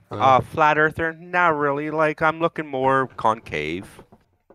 I did like the one thing that they did with the concave a couple years ago. What? Where there's more land on the south. What? That's beyond the South Pole. How does that work in a concave? You're trapped inside of a jail cell in concave. How can there be more land inside this? I don't know. I watched a documentary on it, and they said there was more land beyond the South Pole. Oh my gosh. Professor Phil Bell says, of course, there's a dearth of flat Earth evidence. Unfortunately, there doesn't seem to be a dearth of stupid people who deny science in the hope that it will make them feel special. Well, let me say this because I did have that gravity challenge. If you've seen the incredibly wrong Level 3 documentary where Whitsitt tries to make these claims about how electrostatics is at play, he debunks that himself in the video. He goes over the documentation by Feynman, or the writings by Feynman, where he does identify or say that there is a 100 volt per meter, about 100 volt per meter vertical gradient of electricity, an electrostatic field that goes up a certain distance. It doesn't go up that far. Maybe I think it's 50 kilometers. And Whitsitt says that is the cause of the downward vector, without realizing that an object that is negatively charged in that particular electrostatic field would be accelerated down, proportional to the charge, and anything with even the slightest positive charge would be accelerated upward. The slightest charge would cause it to accelerate up. And of course, things with neutral charge would not be accelerated at all. Then the way that he debunked that is he got these two plates. They're about 20 centimeters apart, I'm estimating. And he hooked up a Van de Graaff generator. And in the video, I think he said he had 150 volts in that Van de Graaff generator. And he put that between the two plates. And he wasn't clear, but I do think that he had the negative part. I think that's what he would probably be doing. Put the negative charge on the top and the positive at the bottom for that Van de Graaff generator. That would be the opposite of the Earth's 100 volt per meter field. But it took 150 volts, and all that he got to do was bring up a what did he bring? Like a little piece of styrofoam or something. Just a very small thing. So if there was an electrostatic field causing things to go down, over the course of 20 centimeters, he would not need 150,000 volts. He would need 21 volts. That's all he would need to reverse the field, 21 volts. Because it's 20 centimeters, that's about 1 volt per centimeter. That didn't work. He falsified his own claim in that incredibly silly video. He doesn't understand electrostatic fields. He doesn't understand this simple thing that, it's an application of Coulomb's law. Opposites attract.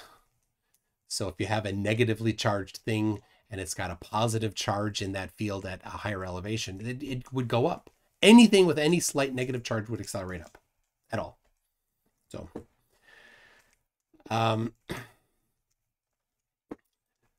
anything, guys?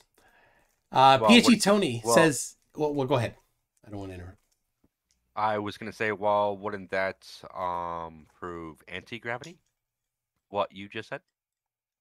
You could test anything with negative gravity or negative charge would go up, right? Yeah, according to Witsit, anything with a negative charge must accelerate up. But it doesn't. Well, then we would have anti-gravity, but we don't have anti-gravity. It'd be super easy to do. Therefore, Witsit's claim is falsified. Because it would be really, I mean, you wouldn't have to have a crane to lift up heavy things. You just put a slight negative charge on it. Just have a wire going to a battery with a negative charge on it. It'd go all the way up. You could put the battery on there. Just, rub it with, I don't know, either a cat or silk, and it would have then a negative charge. I forget which one is negative. And things would just accelerate upwards then. It'd be super easy to build a super tall building because you just need to have the entire building neutrally charged, connected to ground. The whole thing would have zero charge, therefore zero downward acceleration. It doesn't work that way. Yeah, but how much of a negative charge would it take to lift a certain weight, right? He says it's the cause of the vector. He does not say that the electrostatic field, because it's a very weak electrostatic field, he does not say that is the magnitude. He doesn't have an explanation for the magnitude. He just says it's the cause of the direction. So even the slightest negative charge on an object would cause it to accelerate towards the positive part of an electrostatic field. It must go up according to Witsit. But it doesn't. You can test that. It's not hard. I don't even think you need to test it. It's just common sense. Yes. So it doesn't work. Witsit's claim is falsified. But I mean, it doesn't help. Flat Earth's claims about gravity, or the replacement for gravity. Why do things accelerate down at 9.8 meters per second squared? Why does it vary all over the Earth? So, Quantum Degreaser says, how can one go about getting a negative charge on a credit card? Asking for a friend. Rub it with a cat.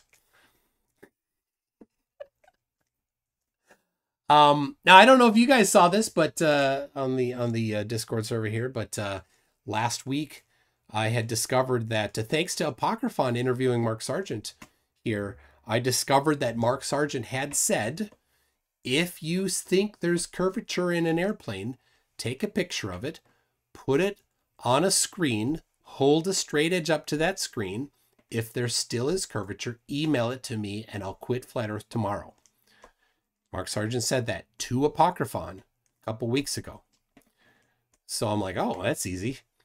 I got 4 different photographs of the curvature of the horizon. I put it up on my screen. I held a straight edge up to it. And I recorded a video. I made this video. And then I sent the link to Mark, along with a few other things. But the link to the video is an unlisted video, and Mark is the only one with the link to it other than me. He has yet to watch the video. But he gave his word that he would, and he told Apocryphon, he said, hey, I'm not lying. I check my email every day. He literally said that. He didn't watch the video I sent him. He didn't want to look at the evidence. Anyway, he also hasn't quit Flat Earth, even though I did exactly what he said was necessary to quit Flat Earth. So give him credit where it's due. He has an actual answer to the question, what would cause you to change your mind? So Flat Earthers, think about that. I can answer that question. I hope you can too. Anyway, to that topic, PhD Tony says, if Mark Sargent were capable of acknowledging reality, he would be suffering extreme depression. True.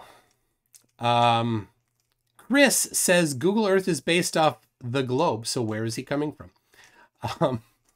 It is. Distances measured on Google Earth use the Haversine formula. So when Dan the Waterman, when I was asking him, hey, Dan, how did you get that 9.77 mile there? The answer is Google Maps, Google Earth. He used the Haversine formula to get that distance. If he used just a map, well, that map, on that map, it'll tell you the projection that it's using. That's also a globe thing. So, anyway, West Side Girl Reacts. Ooh. Says, love your channel. Thank you, West Side Girl.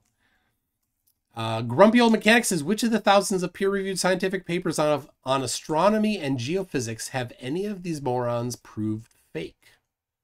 It's a great question.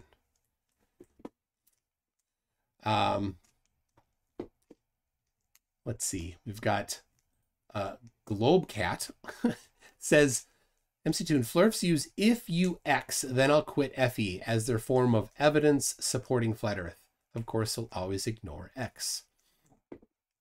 Yep. So Flat Earthers in here. Let me ask you in a second here. I don't know if there's many Flat Earthers in here anymore, but be thinking about this. What would you take? What would you accept? Gary Little says, Toon, any Flat Earther could not use VOR navigation, let alone celestial navigation. Yeah, VOR is visual rules for navigation. I have on my wall behind me a VOR, VFR. Oh, hold on a second. Let me get this right. VOR. That's radio based, isn't it? That's not what I'm thinking of with this. VFR is this. Correct me if I'm wrong on that one, Gary Little. But yeah, if you're talking about radio-based things, then yes, the elevation of the plane makes a difference in whether or not it can talk to a ground station a certain distance away. There's a formula for that elevation. There is a blackout area, a shadow. If you're too low, you cannot speak to it. If the Earth is flat, there's nothing in the way. There's no explanation for it. Van Halen, Valen has a round head, says, oh, there are a lot of Flat Earthers in here. They're just scared. It's all right. I mean, if you're not Dan the Waterman and you're a douchebag like him, then hey, we can chat. I will stop believing in the globe. Oh yeah, this is a good one. Right here. When asked, what would it take? This person, I'm not going to read your name, says, I will stop believing in the globe if they can produce one accurate, usable, functional, no projection map of the globe or of the entire Earth with a scale. Absolutely. Gary spoke up last night, had a good conversation. I saw that. I wasn't able to listen live, and I was busy today, so I haven't been able to check in on that. Small Time Art says, oh man, how did you get Charlie Day to debate you? I have to look up who's Charlie Day. Oh yes, from It's Always Sunny in Philadelphia. Yeah, he's the guy with the. Yep, I know him. I don't know. He just showed up. Rocket Scientist says, Dan, you are like a slinky, not really good for anything, but fun when pushed down the stairs. Oh, yes. All right. PhD Tony says, during the survey of the Mason-Dixon line, they noticed systematic errors due to the gravitational attraction of the Allegheny Mountains. And that's another, yeah, that is a confirmation of gravity. on my webpage at mc2.net/G, I think I do have a link to the measurements of the strength of gravity at the Schehallien Mountains. So if you're interested in reading that, I know Craig talks about it a lot. But I actually have a link to it if you want to go read it for yourself. You can go have a look. You can look at their methodology. You can see how they did it. Frank Burns says, explain this. All right. Mostly Harmless says VFR is visual flight rules. Yes, I know VFR is visual flight rules, but what's VOR? Is that right? Is that about radio communication? And that's what I thought. Okay, Mostly Harmless is VOR, VHF, omnidirectional range. So there you go. I know a good bit about radio propagation due to studying that at school, and then more recently because of the insane Mark Steele claims about 5G. So yes.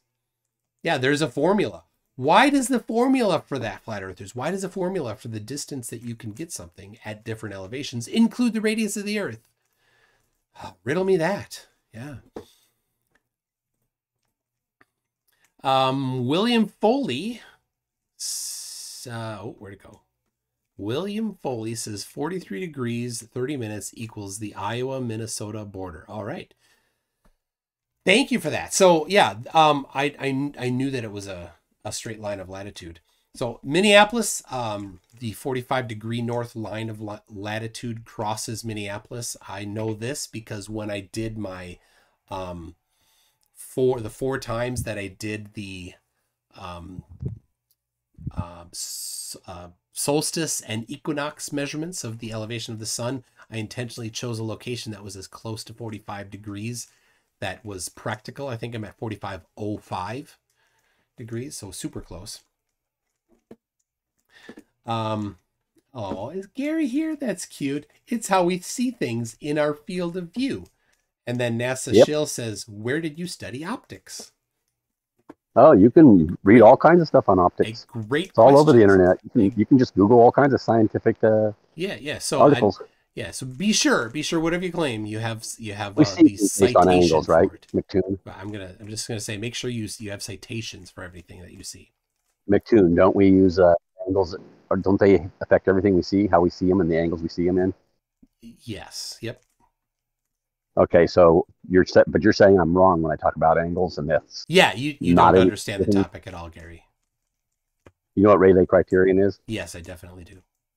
Okay, give me a definition so everybody understands it. Okay, Rayleigh criterion is when things are too small, you cannot see the details anymore. So, for example, a window in a building. Actually, wrong. So I'm not kind of right, but not all the way right. I'm not done talking, Gary. So just shush up a little bit. Yes, I know you are. All right. So say you have a window in a building, and it's got the old-fashioned 4 panes, and you've got the crossbars in them. When you're close, you can see them. You move farther away, and eventually you cannot see the crossbars, and the window is just, you see the window, but the crossbars are blurred. They've merged in with the rest of the window. You move farther back, and the entire window gets to be kind of small, and you might just see a darker portion. You could also then say, well, let's have a window that has just an empty room behind it that's painted white, and another window that has a plant in it, and the bottom half of it is green.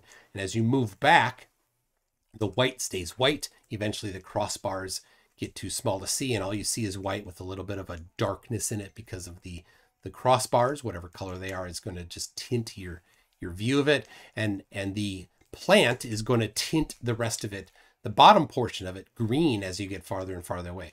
At no point, just to be clear, at no point does something get removed vertically and like things get shoveled down in your vertical stack because of the Rayleigh criterion.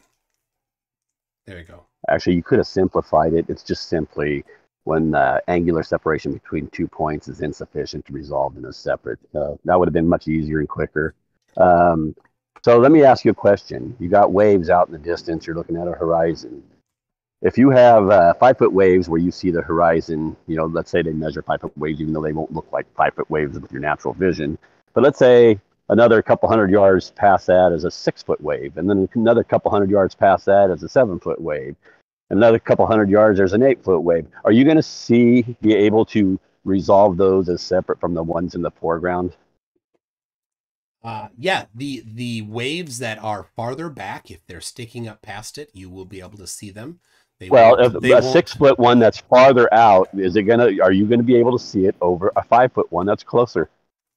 Of course, you have to get a little more detail on that. How high? No. But there comes a point where you can't resolve those, right? A 6-foot wave past a 5-foot wave that's much further out. You're not going to see it as separate from the 5-foot wave. Gary, correct? Why won't you let me finish a sentence? What's wrong with you? Well, because I want you to answer it instead of fumbling around. All right, Gary. That's enough. That's enough, Gary, you little baby. You keep constantly interrupting me. You ask me a question, I give you the answer halfway into my sentence. There you jump in again, Gary. So, sorry. Not interested in being constantly interrupted. I will put into the chat there a little video. I have obstructed building with crisp wave edges. And people on Discord, you can have a look at it on your own time. There on the live chat, and then I will play it. I'm going to put it up on the screen on YouTube for people to look at. So this, but then again, I took myself, you failed to answer his question. So I couldn't answer his question. He interrupted me before I was able to answer his question, Don. I cannot have a conversation with a child that asks a question and then halfway into my first sentence jumps on it. That's not a conversation. I won't be doing that, Gary. All right. So I'm showing. Well, I am listening for the answer. So what is your answer? What's the question? What Gary asked. Okay. The waves beyond. So you have 5-foot waves and 6-foot waves. It depends on your elevation. Right? If you're at a high elevation and if the earth is flat, then there would be no reason for the distant waves to be blocked. If you are below 5 feet, a 5-foot wave could obstruct everything behind you. If you are at 10 feet and the highest wave is not 10 feet, then it can't obstruct things behind it the same way. So I have on my screen right now, I have paused where you can see the actual wave and the peak of the wave at just 3 seconds into the video. And so this wave, I've determined through analysis, there's a buoy. And so we're seeing about somewhere around 4 to 5 miles is where this peak is, that we're seeing the edge of the waves here where they're kind of crisp. But that building behind it is many miles away. I think it's over 20 miles away. So it begs the question then, why is the surface of the water, which is not visible from 6 miles, let's say 5 miles, out to the 24-mile mark? Why is the beach not visible? Why is the foundation of the building not visible? And why was the bottom about half of the building not visible? Rayleigh criterion doesn't explain it. Rayleigh criterion explains why something might be undetailed. You wouldn't see details. So in this building here, the windows of the building are too small, perhaps, to make out the details. But the whole building is there. So the bottom part of the building should be seen. If the earth is flat, there's no explanation for it. How is that?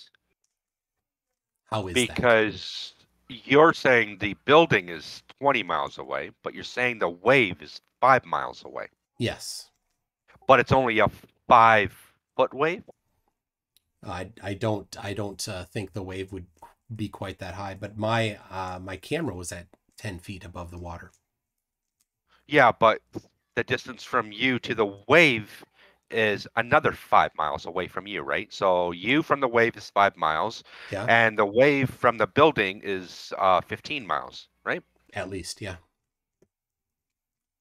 So you're saying a 2-foot wave that's 5 miles away from you, and we know that things look a lot smaller as they go further away from you, right?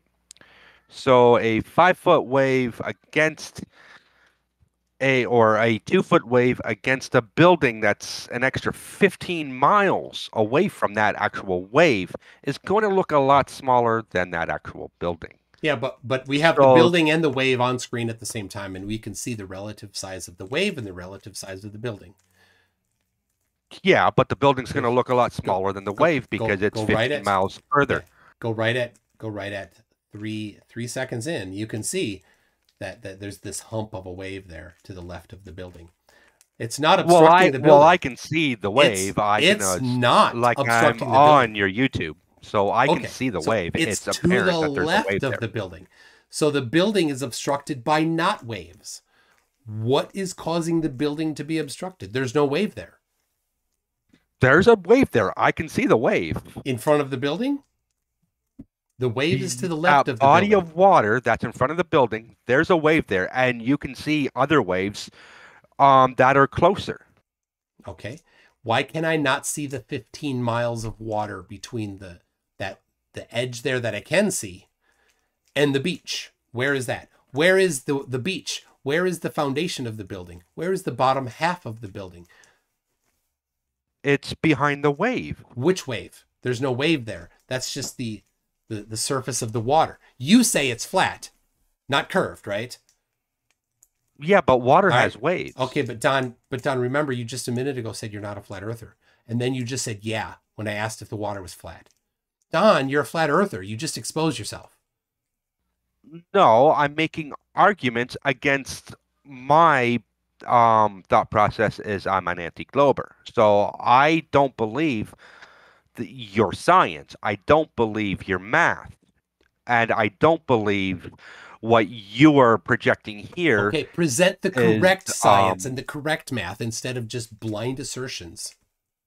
Well, you're showing me an image that I can clearly see that the front of the water or the beginning of the video at the lower part is a lot lower than the top part of the water. So I must look at it and say, well, that's a wave, and that's a pretty high wave. If that wave or if that body of water is 5 miles away from me, I have to assume that's at least 5 to 10 foot wave.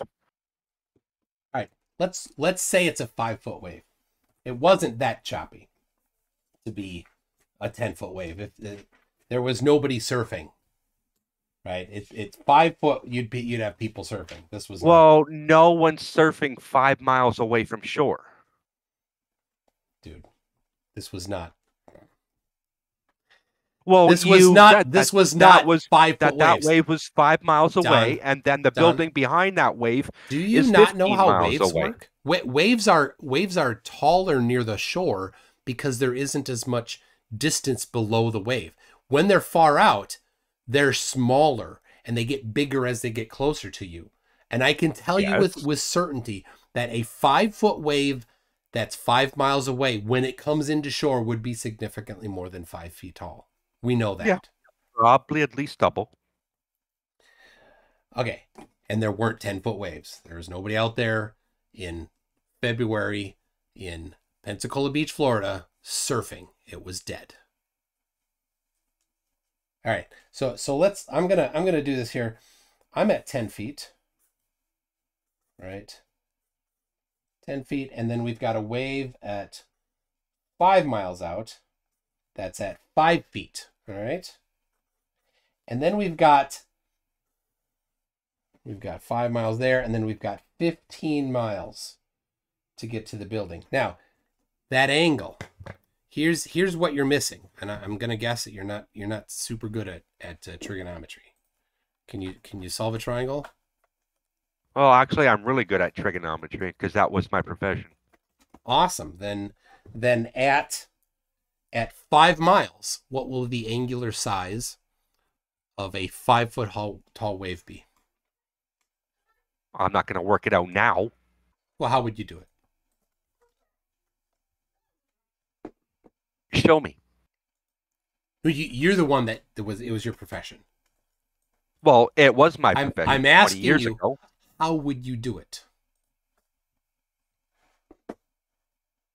I don't need to show you it. You need to show me it to prove it to me. All right, got it. All right, that's fine. I called your bluff, so that's fine. All right. No, my bluff is not a bluff. Yeah, got it. All right. Like, that's all you guys do is call out people for their professions and say, "Oh, well, if you can't do this for me in 2 minutes, well, then you must be a liar." And that's just so much BS. What was your profession? And by the way, 5 feet at 5 miles is 40 arc seconds. Yeah, I just got it here. Let's see. 0.01 degrees. Right? 1/100th of 1 degree. Yes, 1/100th of 1 degree. That's how big it is. Now, at that same wave, when you are then 20 miles away, how much of a distant thing can it now obstruct? You ready for that one? Yes. All right, so we're 20 miles away now. Well, it's still all the waves 5 miles away, right? Yeah, but how many arc seconds of the building can a 5-foot wave now obstruct? How much? How would you do that? Is it more than 0.01 degrees or less than 0.1 degrees? Tell me. 0.01. You don't know? You can't do this trigonometry, just the rough greater than or less than version of it here? Well, not in my head, no. It's not difficult. It's going to be less. When it's farther away, it's going to be less. Jeez. Seriously. And that's the thing. You think... Yeah, all right, hold on. Somebody posted this. This is great. This is what you think it is. The picture posted by Pollum47, how flat earthers think waves block buildings. They think that's exactly it. Somehow, I was higher than the wave, so not lower than the wave. If I was lower than the wave and the wave was somewhat close to me, then perhaps it could actually obstruct it. But since it's farther away, it's going to obstruct less than 0.1 degrees, 0.01. But yeah, I mean, you can get the vertical amount that it can block. It's not going to work out in your favor there. So you are saying you don't believe in how the math and science for the globe. Okay, fine. What is the math and science for your claim? You don't have it. I don't use it. Yeah, you don't have anything. You just say, nuh-uh. All you have is incredulity. That doesn't actually work. That's not being a globe skeptic. That's just a denier. You're not woke because you're like, nuh-uh. That's not woke. That's not intelligent. That's not, I'm trying to be smart and looking for the truth. No, you're not looking for the truth if your answer to everything is nuh-uh. What's wrong with it specifically, and correct me if I'm wrong.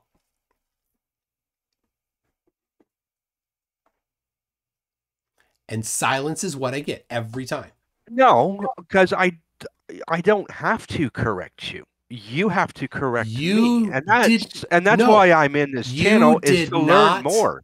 Don, you did not identify any error.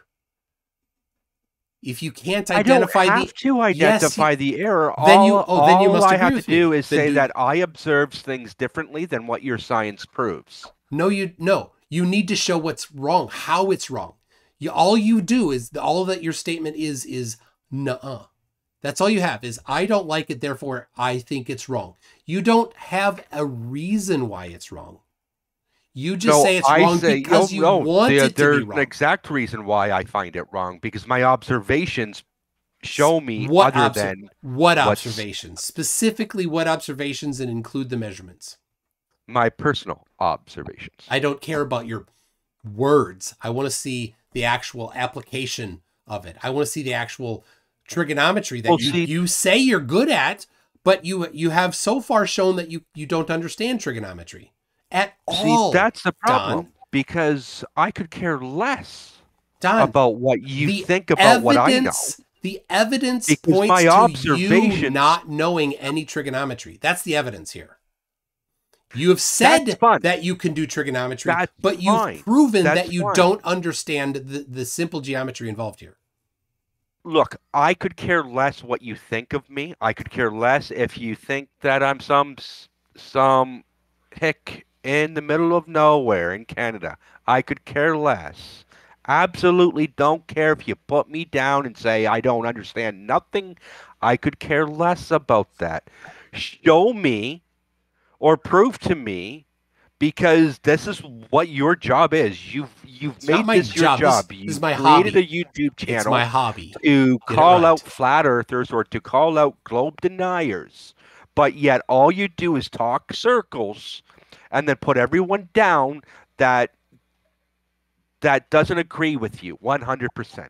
You have not presented anything yet. All you have is incredulity so far. I don't need to. Yes, you do. That if you're no, going I to don't be have an honest person, then you will need to be the person that actually follows the evidence. But so far, all you do is say nuh-uh. You don't agree with it. And when I ask for your evidence, it's my personal observations. You don't show evidence. All you do is talk in circles. I absolutely you block do people from talking to you. All right. And then you sit there and say, well, I couldn't show him the evidence because he kept over talking me. I posted the evidence again right there. I just posted the screenshot from Jesse Kozlowski measuring the linear drop over a distance. That's the 8 inches per mile squared. That's a measurement of an 8 inches per mile squared drop over 0.48 miles. So when you say I just talk in circles, no, I present evidence. This is an actual measurement. None of you will look at this at all. None of you. If you think it's wrong, where is it wrong? Find the methodological errors. Find the trigonometric errors. No, none of you do that. You just say, and most of you won't even look at it. So Don, if you think this is wrong, you're like, good, so I gotta prove it. There it is. There's the measurement. What's wrong with the measurement? Anything? If you can't identify what's wrong with it, then we'll just have to accept that it's correct and that there is an 8 inches per mile squared drop over distance.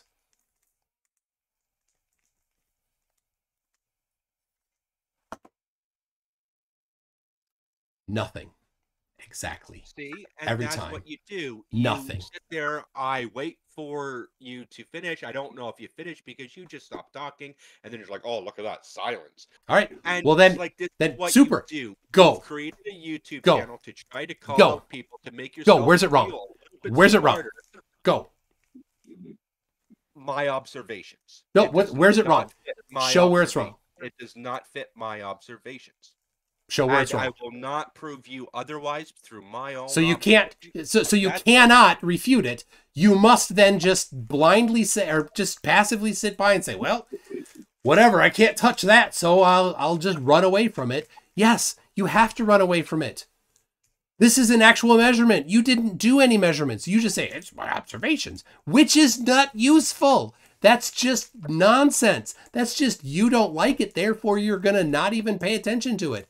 That's not under your own opinion. No, people's observations are useless, and you've already said that throughout how many Discord channels I've been in with. You will not look at it and say that anybody's personal observation, even your own, is useless because the math says it. Send your personal observation. Apply the actual physics and math of it. Show it. Go ahead.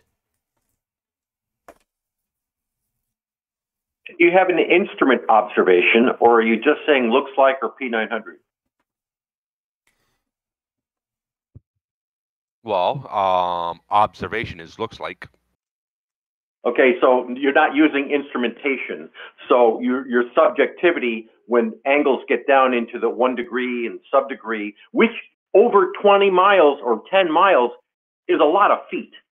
But your eye can't pick off a fraction of a degree, but instrumentation can. And that's what we're utilizing here. Purpose-built, highly sensitive instrumentation. Well, I'm using instruments too. What instrument? That God gave me. Okay, that's not exactly the definition of instrument I was looking for. I was looking for scientific, objective, not subjective instrumentation, which can be replicated by anybody, anytime. Well, it could be. When I make measurements out here in the field, and these are public access points, anybody could come out there with a different piece of equipment. They're going to get very, very, very close to the same measurement I get because it's objective, not subjective, and not looks like. But now here's where I show that you're dishonest, Don. Looks like. There you go. Here comes looks like that you will not suddenly trust your eyes anymore. Right there, the curve of the horizon. You will reject that because it doesn't look like what you demand it to look like. Right? But we have explanation for that. You do? Oh, what's the prediction? Yes. What's the prediction? What?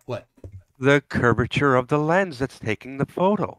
But that lens that's causing the appearance of the curve, okay, and we all know that it's show more that pronounced. Hold on, the more pronounced. You made a claim. You made a claim. You have the burden of proof. A fisheye, right? Don, you have a burden of proof. That's the more pronounced part. Don, that is an anastigmatic lens. It's not a fisheye lens. It's a curved lens. All lenses are curved. But that lens does not add curve. It's an anastigmatic lens. It's specifically designed to not add curve. So you have claimed that it's adding curve with zero evidence supporting your claim. Say that it doesn't add curve. It doesn't add curve as much. Quantify how much curve that adds according to you. Since you say it's a fisheye lens, clearly you don't even know what a fisheye lens is. No, I said like it would be described as the more pronounced, as we would understand today, as the fisheye lens. All lenses are curved, so therefore, at any given time, an image would be curved at any given time. It just depends on how curved that lens is to actually be more curved. So you're saying that the lens is curved with zero evidence supporting your claim. All lenses are curved. Yeah, and we know that. Yeah, and you're saying that the lens is producing that curve and that it's not the actual curve of the horizon. Okay, so you're number one, you're not trusting your eyes. Number two, you're making a claim without evidence. You have the burden of proof. No, well, we know that curved lenses create curved images. No, we know that. How much does that lens add for curve? How much? Well, you seem to know. Camera. You seem to know more about that get lens. Me the camera and get me the lens, and then I'll tell you how much of a curve it. But you pre-announced. It's your math. Don, you pre-announced that was a lens adding curve with zero knowledge of the lens. You lied, Don. You don't know anything about the lens. I know the lens is curved because all lenses are curved, and we know that. Just because a lens is curved doesn't mean it produces a curve in the photograph. Yes, it does. May I make an observation? Go ahead, Tony. When Don was asked for evidence, he refused to give it. When you gave him evidence, he just rejected it. When you provide him evidence, he makes a declaration. When you ask him to prove it, he just continues to assert it with absolutely no substantiation whatsoever. No, you didn't give me no evidence. I'm not talking of a curve on an image. I'm still talking. Hold on a second, Don. To be brutally honest, this doesn't sound like somebody you can have a constructive conversation with. I think you're right. Right, because I'm not saying what you want me to say. Because the fact you gave me no evidence, you gave me a camera with a curved lens that's going to show at least minimal curve, and you're going to say, well, see, there's the curve. And I know, because I'm smart enough to know that all lenses have curves and will produce a minimal curve no matter what. Which direction? And you try to hide that fact because most people don't know that lenses are curved. Which direction will that lens? Which direction will that lens add curve? Up or down when it's above center frame? Do you know that? Does that lens, according on the camera, and it depends on the lens? Well, I mean, but you know more. You know enough about this camera already because you've declared that it is adding the curve. So in this particular lens, is this lens curving up or down above center frame? Because you know about this lens because you made declarations about it with zero evidence. Go ahead, tell us about it. Well, I would have to assume that it's pointing downwards. Oh, you're because assuming. of the fact there's a curve pointing downwards. Now, if the curve was pointing upwards, then I would say that the curve was pointing upwards. You're assuming. You know nothing about it. You prove me wrong. Because the evidence sits there. There's going to be a curve no matter what in all images because of the shape of the lens. But which direction? If it's inward or outward, it doesn't matter. You don't even know for the shape of the curve. Right. Let's do this. This will be good. I'm going to drop a screenshot in. Here you go. Here's a screenshot. So look at that right there. That's taken with a camera. You see that line across the top there? Is that line curved?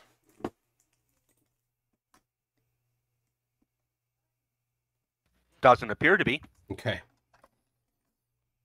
So if that lens took a picture of a straight or curved line in that portion of the frame, it would not add distortion. Do you agree? Depends on the distance. Why does the distance that line change? like that Why does the line, distance change anything? Refraction of light in towards the lens. All right, sorry, we're just talking about the lens. So if the curve or straight, whatever it is that you're looking at, whatever it is that the camera is taking a photograph of, is curved or straight, will the lens add any curve or straight to it, or will it leave it the true curve or straightness of it? It depends on the distance from the camera to the object. Why? Because the collection of light from the lens. Okay, I'm going to need a citation for that, Don. That's just common sense. No, sorry, common sense is not a citation. The distance that something is from the camera does not in itself cause curve in any one particular direction. So the amount of light collected from a camera does not alter an image, right? The amount of light changes the brightness of it. Doesn't add curve. The amount of light does not image, right? The amount of light does not add or remove curve. It only adds or removes brightness. Then why do we have fisheye lenses? Has nothing to do with brightness or the amount of light. And this is the amount of light being collected from the lens. Has nothing to do with a fisheye lens. This is not a fisheye lens. A fisheye lens produces a circular photograph. You know a fisheye lens because it's a circle. You've never seen probably an actual fisheye photograph. You've seen things with barrel distortion that you incorrectly called fisheye. A GoPro is not a fisheye. Do you know that, Don? Well, they call it a fisheye. But Don, do you know that a GoPro is not actually a fisheye? It's just a wide field of view with barrel distortion. Do you know that, Don? What's that, sorry? A GoPro has a wide field of view with barrel distortion. Right, but when we explain like fisheye and stuff like that, it's the curvature that we're explaining. But it's not fisheye though.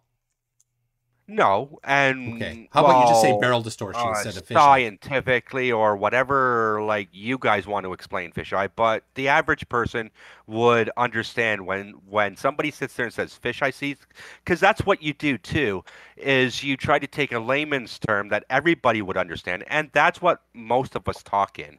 Is so everybody is trying to understand the argument, and then you try to say, well, that's not what it really means. Well, I don't care what it really means. The layman knows what it means. All right, Don, I put another picture in there. Do you see that one? There's that same line. It's in the bottom of the frame. Do you see that? Well, you tried to ignore Professor Park's PhD image, which absolutely proves lenses are curved. There's no question about lenses being curved. The image actually curves because of the light. I'm asking you that picture that I just put in, is that line. So that line in reality is straight. It's a known straight line in reality. And that camera has taken a picture of that known straight line in reality. Now, did that camera reproduce the straightness of that line, or did it add a bunch of curve to that line? Well, that looks like a 2-foot shelf. So no, it didn't add any curvature to it. Why does the 2-foot shelf have anything to do with it? It's whether or not the lens. Light. So you're take a look at Professor Park's PhD image. Just scroll up a little bit, and that will explain the curvature of images. No, that doesn't, because this particular image that I'm looking at right now is an image taken through a lens, and that straight line in reality is reproduced in the camera. How does that straight line in reality look in the camera? Roll down quickly because you can't explain the curvature that he's showing. Hold on. I'm asking you just to give me a simple yes or no. Does this straight line in reality get reproduced as a straight line in the photograph? From 2 feet away from the object, yes. Okay. It's straight. All right, so now... And it's just like if you take a GoPro, like a fisheye lens, or now, a GoPro's curved... All right, so Pollum gave a actual fisheye photograph. You see how it's round there? Yeah. See that? All right, so, but that's not it. I mean, that shows the curve. There is a curve added. That's a known straight line in reality that the lens added curve to. I don't know if he took a picture or if that's it actually looks like a real picture, because it looks like there's a computer screen over on the left side. Almost looks like a peek hole, like anyway through your door.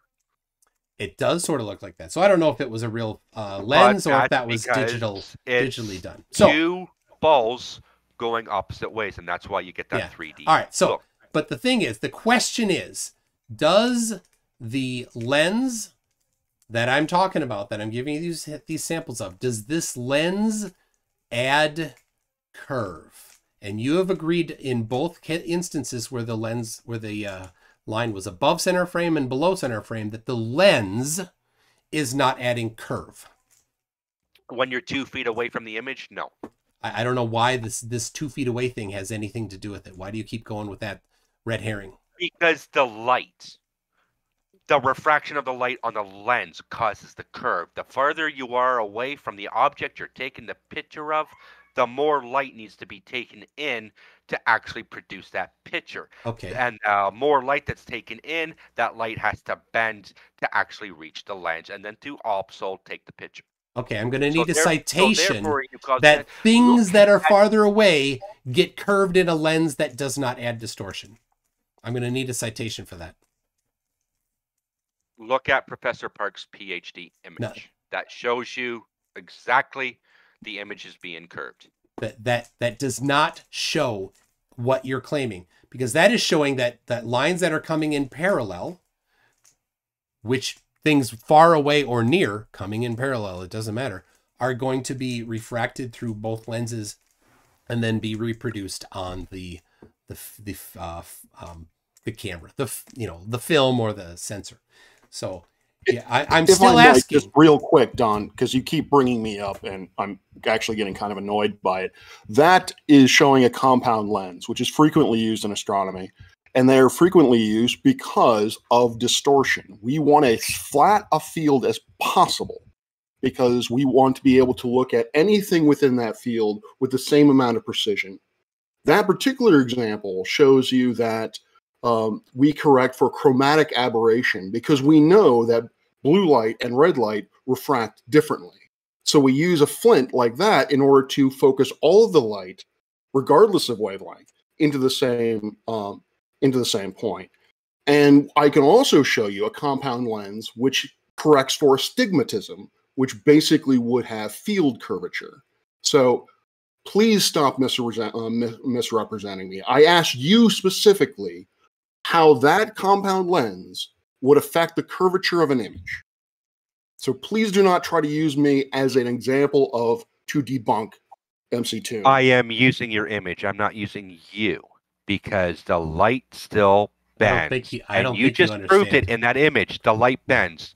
There's no question about the light bending. If the light didn't bend, then the camera could not work. The camera does not take a picture of the actual image. It takes the picture of the light. Yeah, it only has the light that comes to it. You're right. And so the question I'm asking, because you were talking about the lens bending and it's taking an image of the light, therefore the image has to be bent in some form or fashion. I'm still asking, and you still are not answering, for the citation for what causes something that's far away to be distorted by a lens that does not distort things that are near. I need a citation on that. Okay, let's see. Just off the top of my head,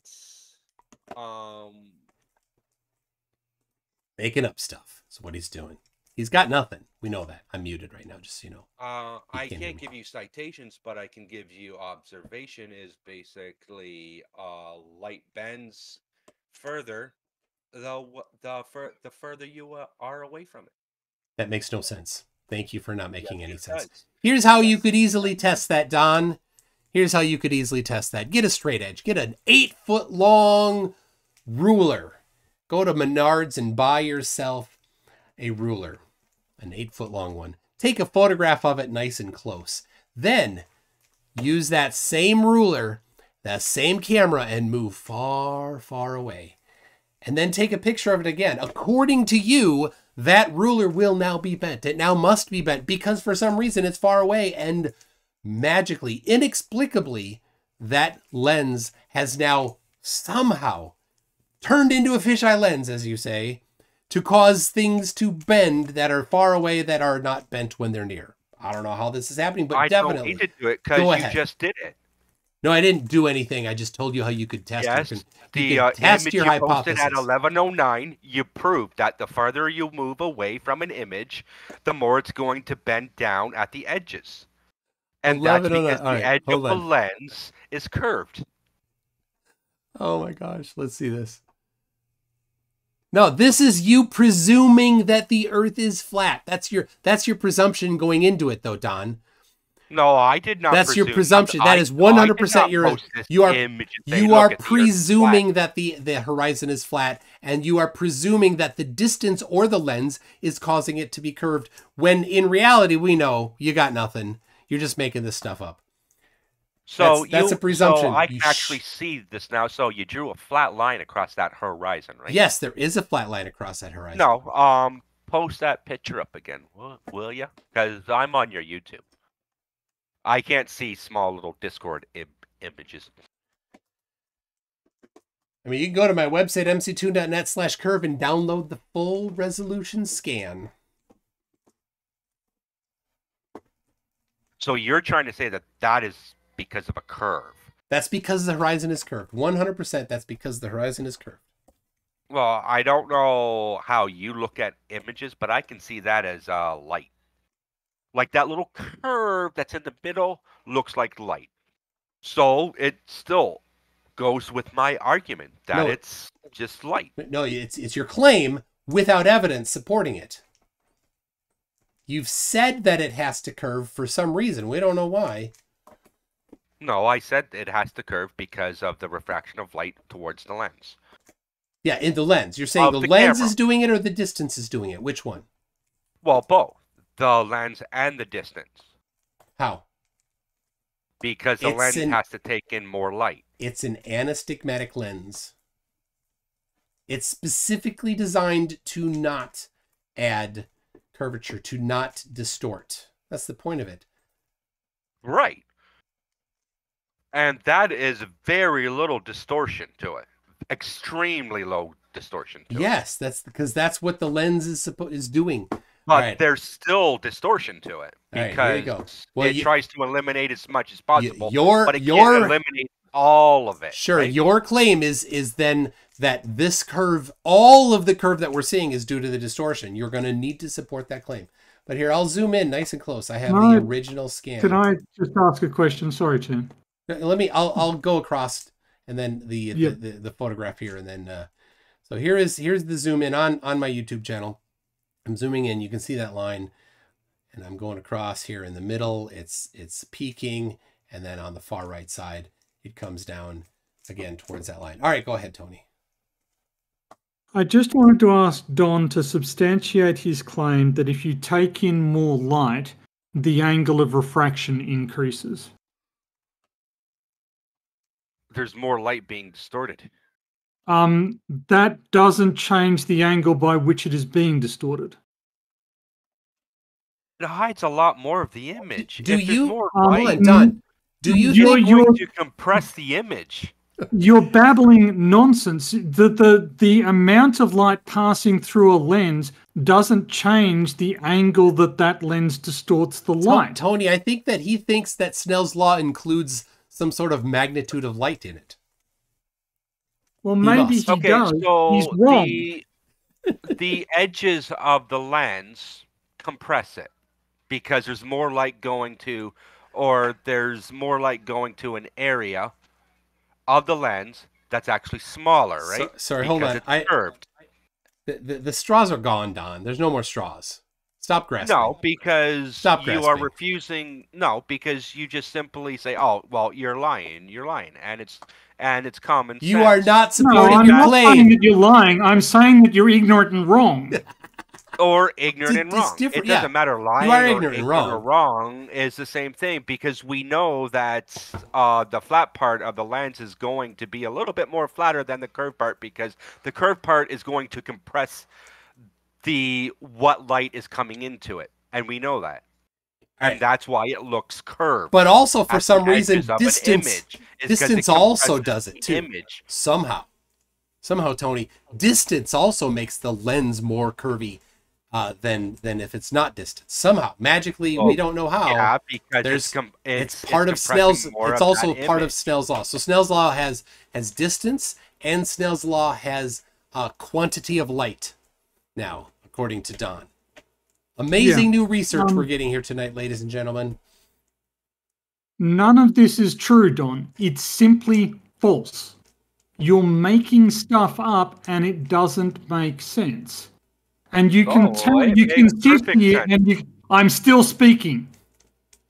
You can sit here and you can reassert it over and over again. And when people who have vastly more expertise in optics, in observations, in the character of light, tell you you're wrong, you just persist in this delusional fantasy that you're one of the world's foremost experts on how lenses work. You're not. Grow up. And I never said that. Yeah, you are. You 100% are claiming that you know more than experts. No, I'm saying I know how lenses work. No, you don't. Are you familiar? You clearly don't know how lenses work. You clearly don't know how lenses work. Are you familiar with the science of photogrammetry? I thought not. No. You can bring up all the little magical words you want. I know how a lens works. The center of a lens will be more pronounced than the edges of a camera lens. More pronounced. Why? What do you mean more pronounced? What does that mean? More pronounced. Well, be more accurate than the edges. Okay, so the opposite of more pronounced, less pronounced. If there's distortion, the center is less distortion than in the edges. Right? Yes. Okay. Or I think I yeah, but you know how lenses work. Well, not better. And I'm not saying it's better than you. Just because you can't over-explain my explanation does not mean that you get to down-talk me. Don, you didn't or just say that I'm a stupid moron because you don't understand when did I say that, that compression of an image is more on the sides than in the actual middle of the actual image. All right, but that doesn't really... And you don't need computer software to compress an image. All you need to do is have more light go towards the sides. Why does more light have anything to do with it, Don? I'm still asking that one. That seems ridiculous.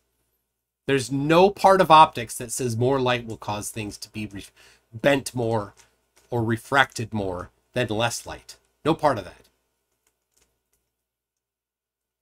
I'm not going to sit here and argue about it all night for you guys to put me down constantly. Like, Don, come on. It's a baseless claim. For a small object that is far away, you need more light. How do cameramen, how do photographers make sure they get more light from such an object?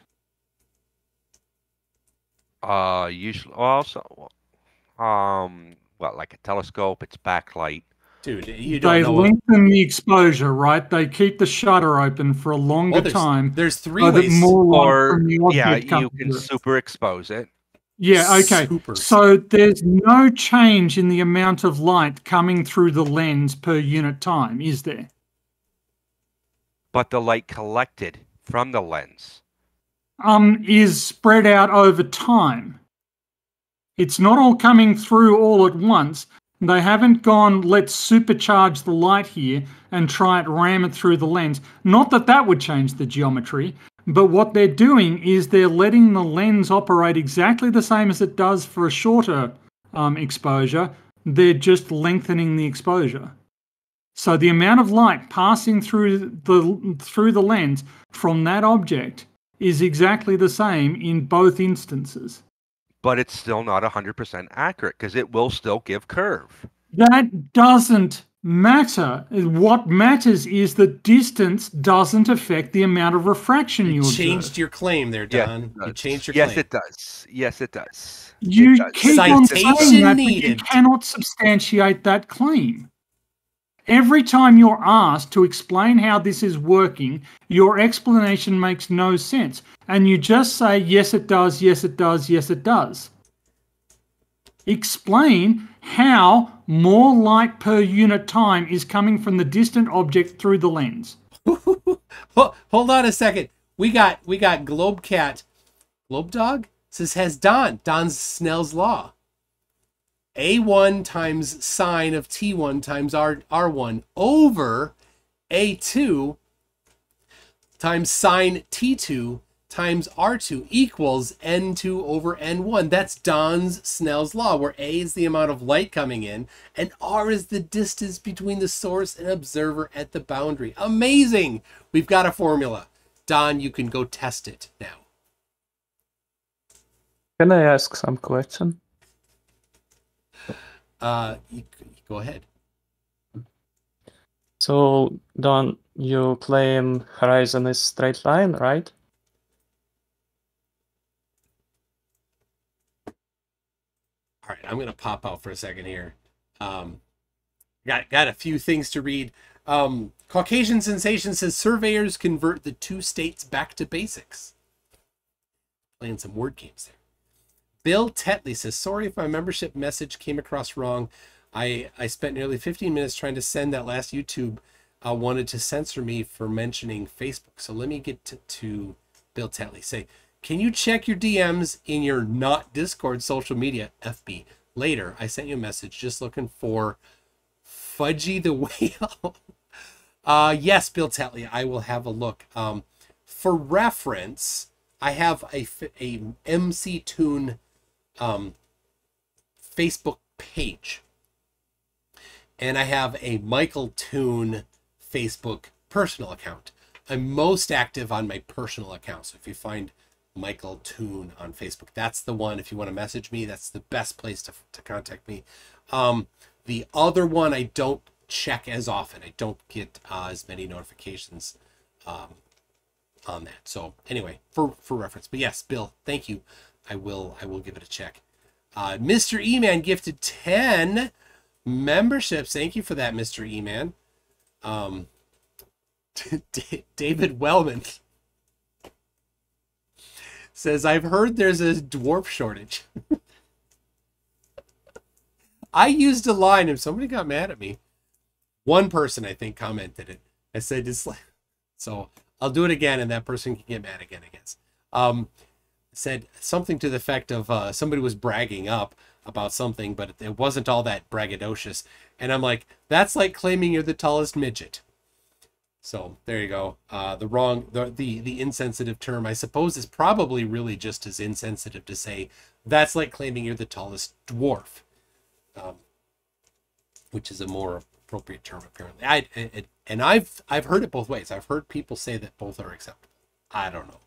I don't mean to be insulting people, but all the corollary is the shortest giant. How tall is the shortest giant? So all right, Lord Illuminous Pooh says concave, huh? Where's Voyager 1 been for the last 40 plus years? It's a great question. Of course, just like for the flat earthers, they just have to blanket claim that everybody's lying. It's a sad, sad world to live in, to just say that that many people are in on it somehow. Let's think about this for a second. Voyager 1, Voyager 2. So recently there's been news that, I don't know, one of the two was off track and it wasn't pointing correctly towards Earth. So we were not able to get signals from it because it was very slightly off. And at that distance, 18 and a half light hours away, outside our solar system now, a small angular change is a big linear change at that distance. And so it went out of contact. There were some backup systems. I didn't know anything about this until recently. Amazing. Where we were able to send it a signal to say, hey, you are a little bit off track. You need to correct yourself to this quantity. And then 18 and a half hours it went to it, and then 18 and a half hours back to get the answer saying, oh, gotcha, I've fixed it. Anyway, think about that. Think about how that would have to be faked. Are the people that are sending the signal to Voyager and receiving the data back from Voyager in on it? Or is the other side of this if there's some sort of a facade of a wall where they receive, where somebody's on the other side that's pretending, that's inventing these signals from Voyager and saying, oh, let's invent today that it's no longer angled correctly, and let's send it, and let's let those people think who actually are on the other side of the wall, the facade, let them think that they need to now send a signal to it to tell it to correct itself. Or are they all in on it, right? And they're like, oh, they're compartmentalized. The problem is, how could you compartmentalize that? The people that designed it, the people that then for 40 some years have interacted with it, that have read the documentation and seen what it did and sent signals to it and got signals back, they are in on it. If they're not in on it, then the people on the other side of that facade of a wall must be really, really good at faking it. But that only goes so far, because engineers do things that, and then they interact themselves with it. So somebody must, so something newer than Voyager, something on the ISS. An engineer says, well, I wrote some code. It's running on this device on the ISS that was installed recently, and I'm going to send a signal to it, and it sends me a signal back. How does that work? Is there a person or a team assigned to faking that device? Or are all of those engineers in on it? And many of them are contractors. They're not employed by NASA. They're independent companies working for NASA. How does that work? Which is it? Are they all in on it and they've never had a whistleblower? Or is there a facade of a wall and somebody knows enough about the systems that they're able to fake? They're not the engineers that made the system. They're not, because they're on this side of the wall. That side of the wall is the people that are faking and fooling the engineers. Boy, they got to be good. They got to be really good. But it gets worse than that for the people claiming that there's this compartmentalization wall. Because programmers, I'm a programmer, we make mistakes, believe it or not. We make mistakes in our code. And the mistakes that we make in our code are not documented. If we knew there was a mistake in the code enough to document it, we'd probably just go fix it. If possible. Certainly there are mistakes in code that cannot be fixed. But if it's not documented, how could this compartmentalization cause the error to happen on the other side of the compartment? And then come back and say, oh no, I made a mistake in my code. Let me write a fix to it, upload it to the thing, and now we got it back saying, yep, okay, so now it won't make that mistake anymore. How was that documented mistake exposed by the people on the other side of the compartment. Absolutely ridiculous for anybody to make a claim like that. Zero intelligence to that kind of claim. But these people have never engineered anything in their lives. Right? I've said before, nobody could fake me in the email system that I wrote. Nobody could. I interact with it in ways that nobody, even reading all of the documentation, could ever do. Right? Now, I don't document things as well as NASA requires. Certainly, we don't. No. It's rare to find anybody that documents that well. So, all right, we got some Voyager 2 stuff coming, so I'll come get that in a minute. Mr. E-Man. Oh, wait. Indie Tiger Sci-Fi Review for $20. Thank you very much, Indy. Says, I was positively charged once, but the judge threw the case out due to lack of evidence.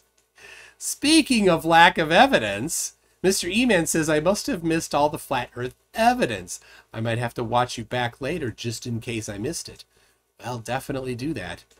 But you won't find any. Jimmy Gee says, how much titty can a lake caca?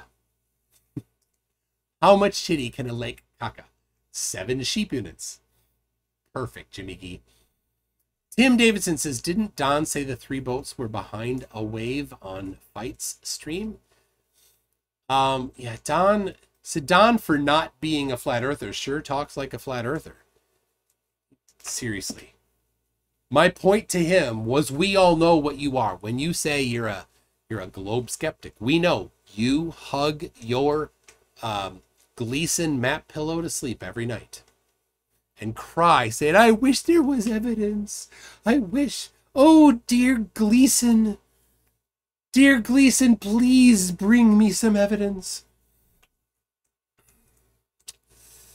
Yeah, Don Pettit, you're a flat earther. We know it. It's obvious. Cal says, so he is a mathematician. No, obviously Don Pettit does not do trigonometry. He could not figure out that a 5-foot wave would obstruct a very tiny portion.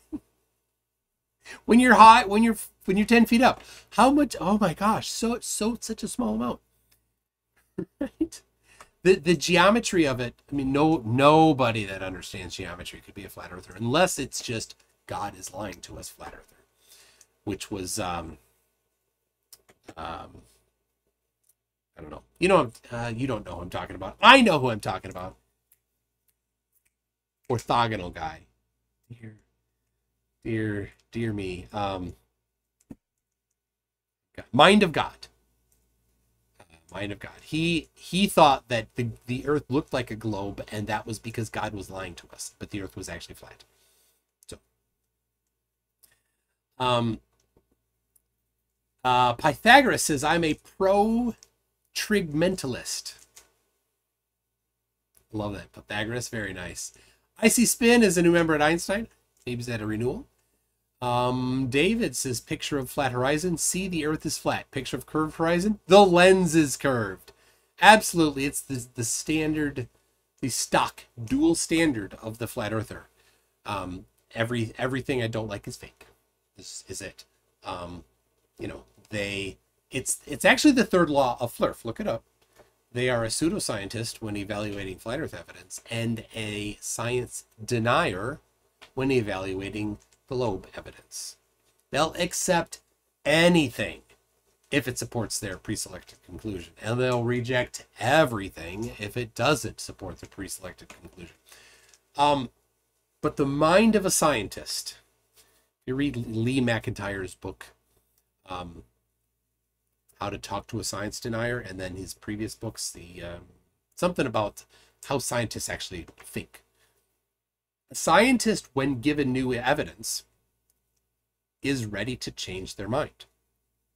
We should all be like that, right? So when I look at, so I recently was sent a, if you saw this, Run Zhe Tao had a thing from 2015 where he said he claimed that he disproved special relativity.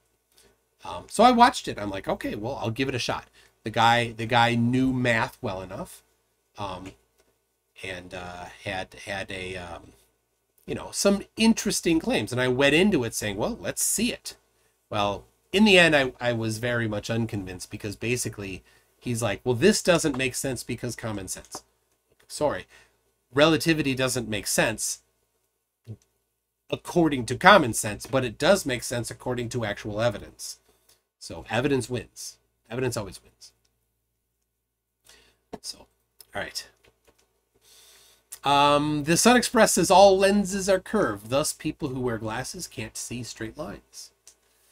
Rulers be damned, flurf intelligence, y'all. Well, I mean, right here. This is a camera lens right here. This is a Sony camera with the kit lens. It's and it's curved. And this is a straight edge. I'll get it right here. This is a straight edge. Right there. Below center frame. Look at that. It appears straight. Even though that lens is curved, this appears straight. Above center frame. Same thing. For some reason, some inexplicable reason, he thinks that something being far away will appear curved just because it's far away. With no reason. No reason at all. David Wellman says, real developers don't document their code. It's hard enough to write. It should be hard to understand. No. David Wellman. Well, when I write code, I'm writing for future me. I'm giving future me this code. And I like future me. And present me generally likes past me. Because past me was nice to present me by writing good code that was easy to read. So when I go into code that is old, every once in a while I'm like, oh, geez, this is old stuff. And I go into it, I'm like, oh, that's pretty good. I understand it. I'm like, I have no recollection of the details of the code. It's you know, it's not on the shelf anymore. It all fell off the shelf. And I go in there and I'm like, hey, look at that. Camel case. Variable names are 3-4 words, right? With modern development environments, you don't have to type them all out. So, but I don't know. It's a good joke. I get it. But that's true, David Wellman, for Perl. Always true for Perl. Chronic Avenger says, so why isn't the horizon always curved in pictures? Fantastic. I should have just asked. That's really good. Why, according to him, there should never be a curved horizon, because a straight horizon, because that horizon is miles away. And so no flat earther could say Earth flat because Earth look flat, right? Your eyeballs are curved. It's such a lame argument to say that lenses are curved, therefore nothing we see could ever appear straight. Instant fail. David Villar says, flat earther, hold on, it jumped on me here. Flat earther, if you turn the camera upside down, then your alleged bend direction will also, but it doesn't, liar. Well, all you need to actually do is tip it up and down, because it's not just upside down. Well, some of them, they have to get desperate, because the video that Wolfie did, he tips the camera up and down. So according to them, one of their potential explanations that they say is that the lens always curves things that direction. There's some lens that nobody's ever seen before that makes the curve one direction always. Well, good luck with that. But yes, turning it upside down. Here's the thing. If you go watch the Soundly live stream, if you remember Soundly, he went to Lake Pontchartrain a second time. This was his big one. He went to there. He went Jesse Kozlowski and some other people. Geo, I think, was there. Geo Streber. And he was up high in the hotel, and he's video out the window. You can see the curve going. And I said, Soundly, turn the camera upside down. because just one of the things that they might claim. And so he turned it upside down. So you go watch that. You'll see. Let's see.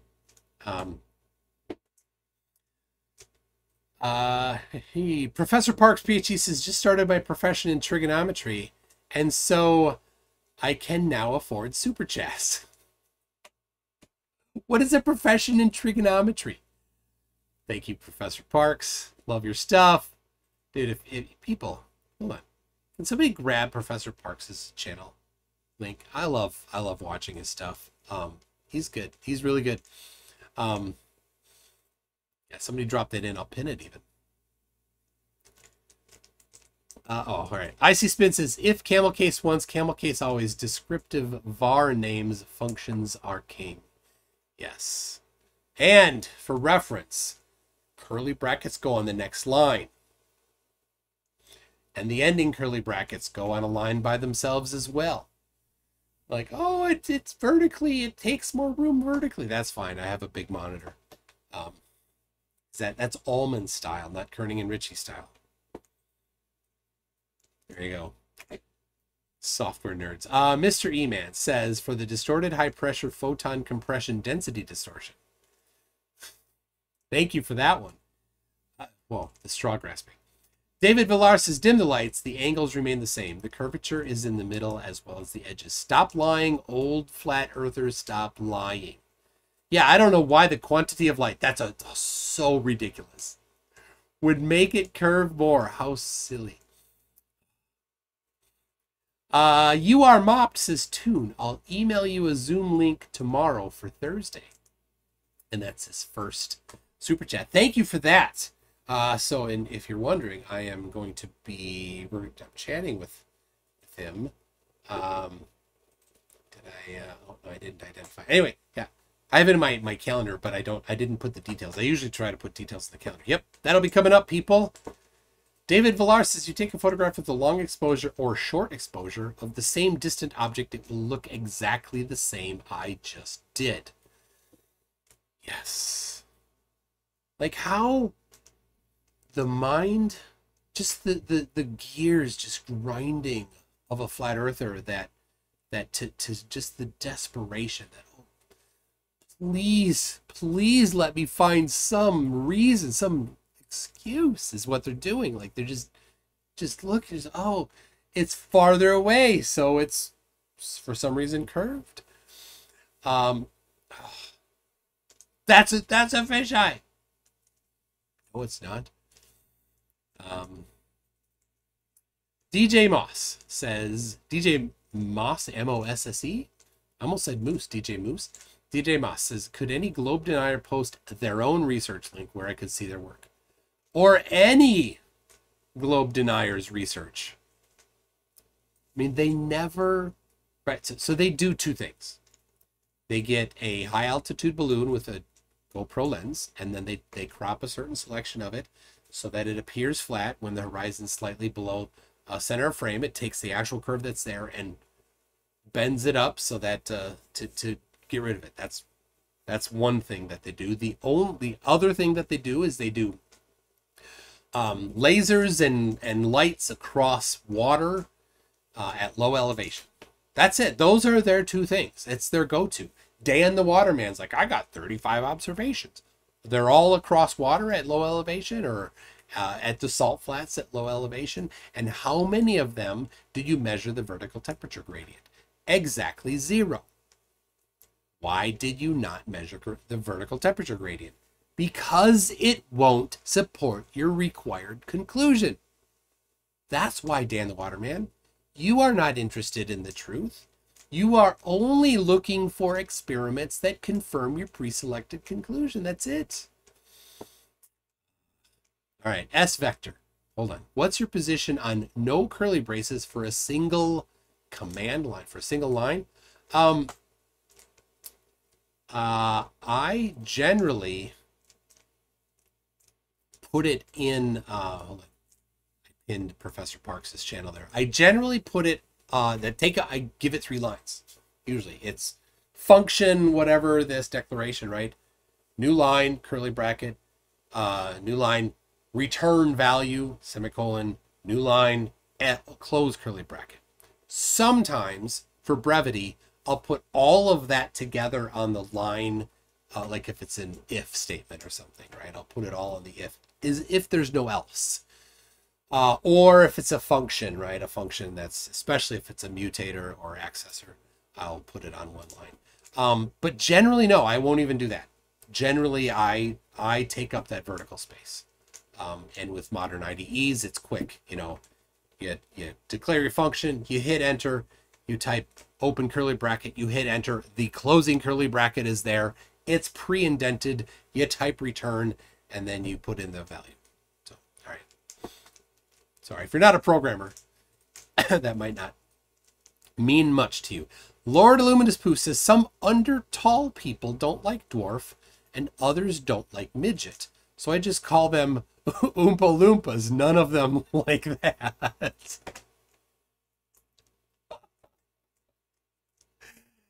So I wrote a script for a Santos video. I haven't used yet. I don't know if I'll use it. I might. But I took every single short person thing I could think of, including Oompa Loompa, and put it into the script for Santos. I need to do it. Yeah, I mean, he's such a despicable person. Right? Nobody on the globe could be bothered by his butthurt. But he has stopped doing videos for a while. So fine, we'll stop for a while. But dude, he is.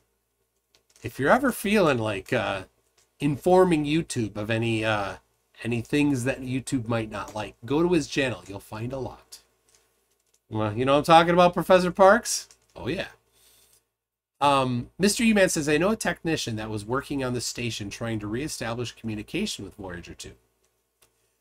So, either he was compartmentalized and somebody was on the other side of that compartment faking it for him, or he's in on it. Neither answer works because the he's in on it version requires millions of people, and the compartmentalized version of it is completely impossible. Tim Davidson says, I am a luminous poo. Are you? Awesome. I don't know if that's true or not. Glober for Life says, I'm here to see my boy PhD Tony Hulk out. Let me catch up with the super chats and then let's see where Tony's at. He's still, he's still in the chat. Maybe we can see him Hulk out. Lord Illuminous Pooh says, no, he's not. Well, Tim Davidson, Lord Illuminous Pooh is Lord Illuminous Pooh, and he says you're not Lord Illuminous Pooh. So I think it's that Spider-Man meme saying who's the fake one. But Lord Illuminous Pooh has the name Lord. Well, he could have faked that name. But he is a moderator and has been a member for a long time. So, little bit of credibility there. Icy Spin says, one in the chat if you emailed Mark Sargent. All right, right now, one in the chat if you... Actually, I'm going to change that. Don't do that. I'm going to ask... I'm going to do a poll. So, did you email? Because I want the actual number. We just do a 1 in the chat. So good idea though. Thank you for that, Icy Spin. Did you email Mark Sargent? Now don't answer wrong. Think about the question. Think about clicking yes when it's yes and no when it's no. Here you go. My guess is that he got about 50. In fact, the script that I already recorded for tomorrow says I guessed at 50. So we'll see. We'll see how good of a guess that is. Of course, not everybody that emailed him is necessarily in this chat, but I'm getting way too many no's, people. Oh, I got 13% say yes out of 52. All right. Help me yeses. Help me yeses. David Wellman. Real developers don't document their code. Lord Illuminous Pooh says, I have an open mind and nothing you say will change my opinion about that. That's Flat Earthers to a T, yeah. Melodic lyrics, the real question, camel or snake case? Camel case. Do not like underscore, generally, because it's a harder character to type. Because of where it is on the keyboard. Your hand's gotta do this. But I do prefix static and member variables with S underscore and M underscore. And then camel case starting with Hungarian notation. Not Hungarian notation. Yeah, that's Hungarian notation.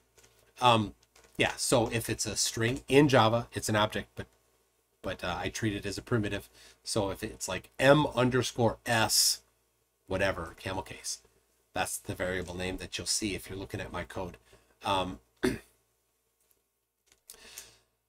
Yeah, primitives get a single character and objects tend to get 2 or more characters as the prefix, the Hungarian notation style prefix.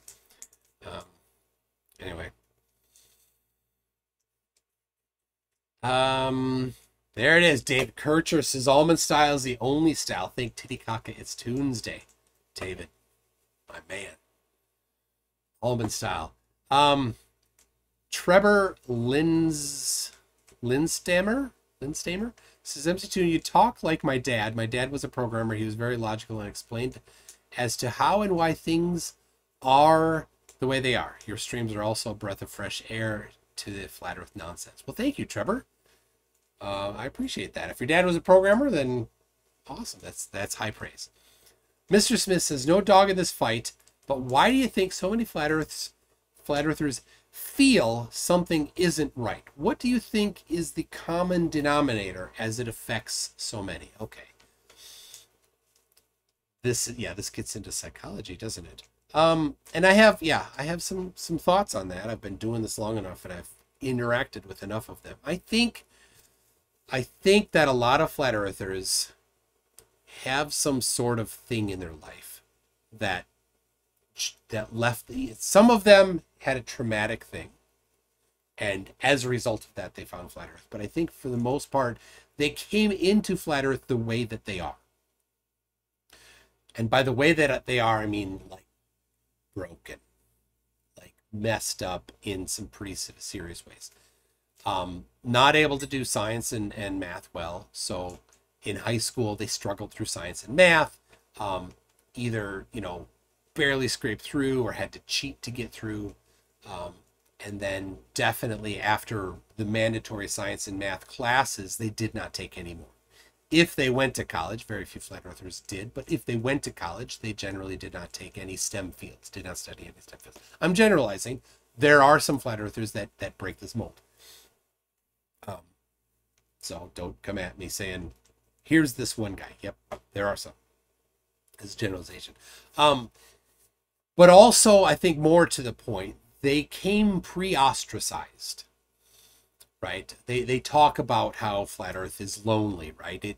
When you get to be a flat earther, they can't stop talking about flat earth. Their family and friends ditch them, right? So they did not have a whole lot of them to begin with, generally. And so what they can't, everybody needs community. We all need our community. And for a lot of people, this is our community. This should not be your only community. Please. While doing the stream, I got text messages from my friends. I haven't read them yet, but I saw them come in. You need real life friends. Definitely need real life. I'm talking to you.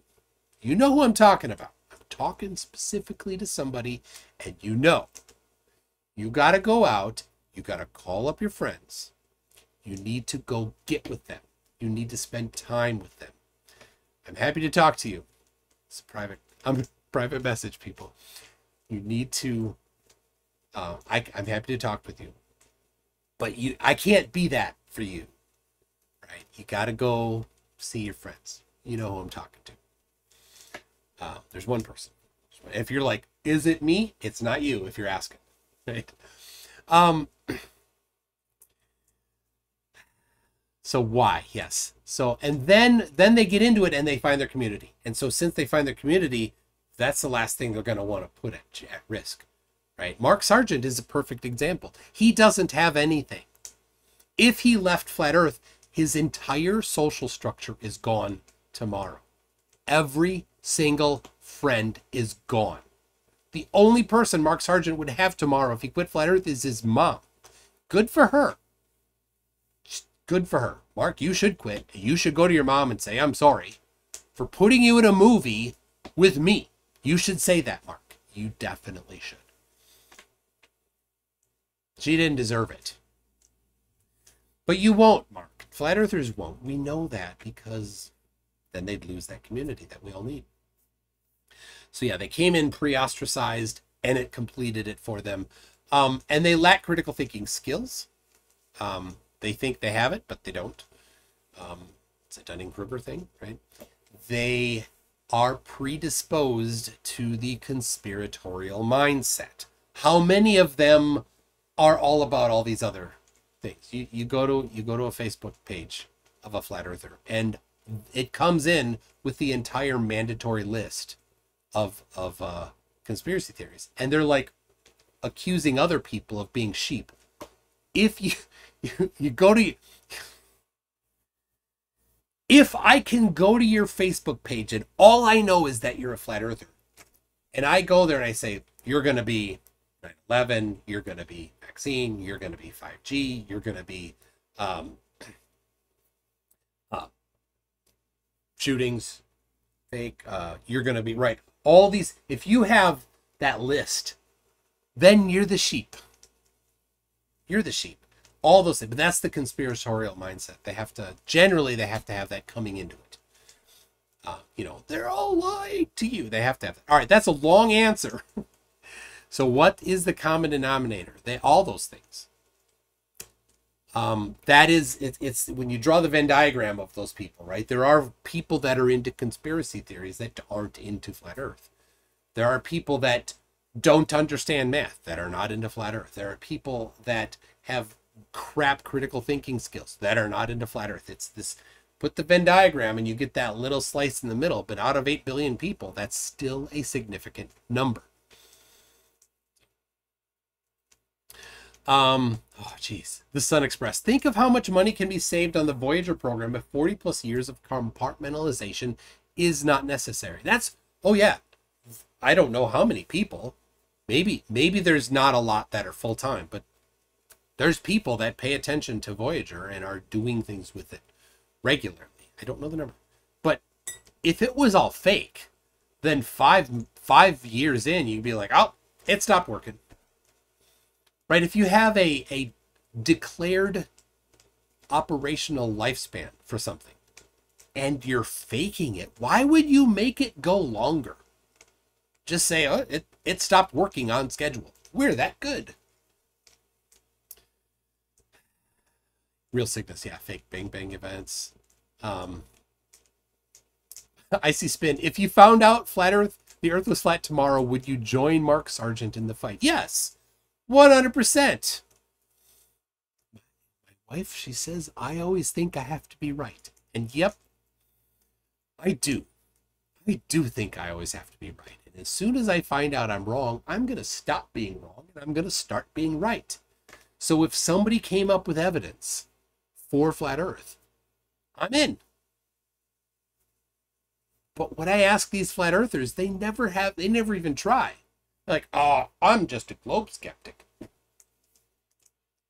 You actually really think that the Earth is flat?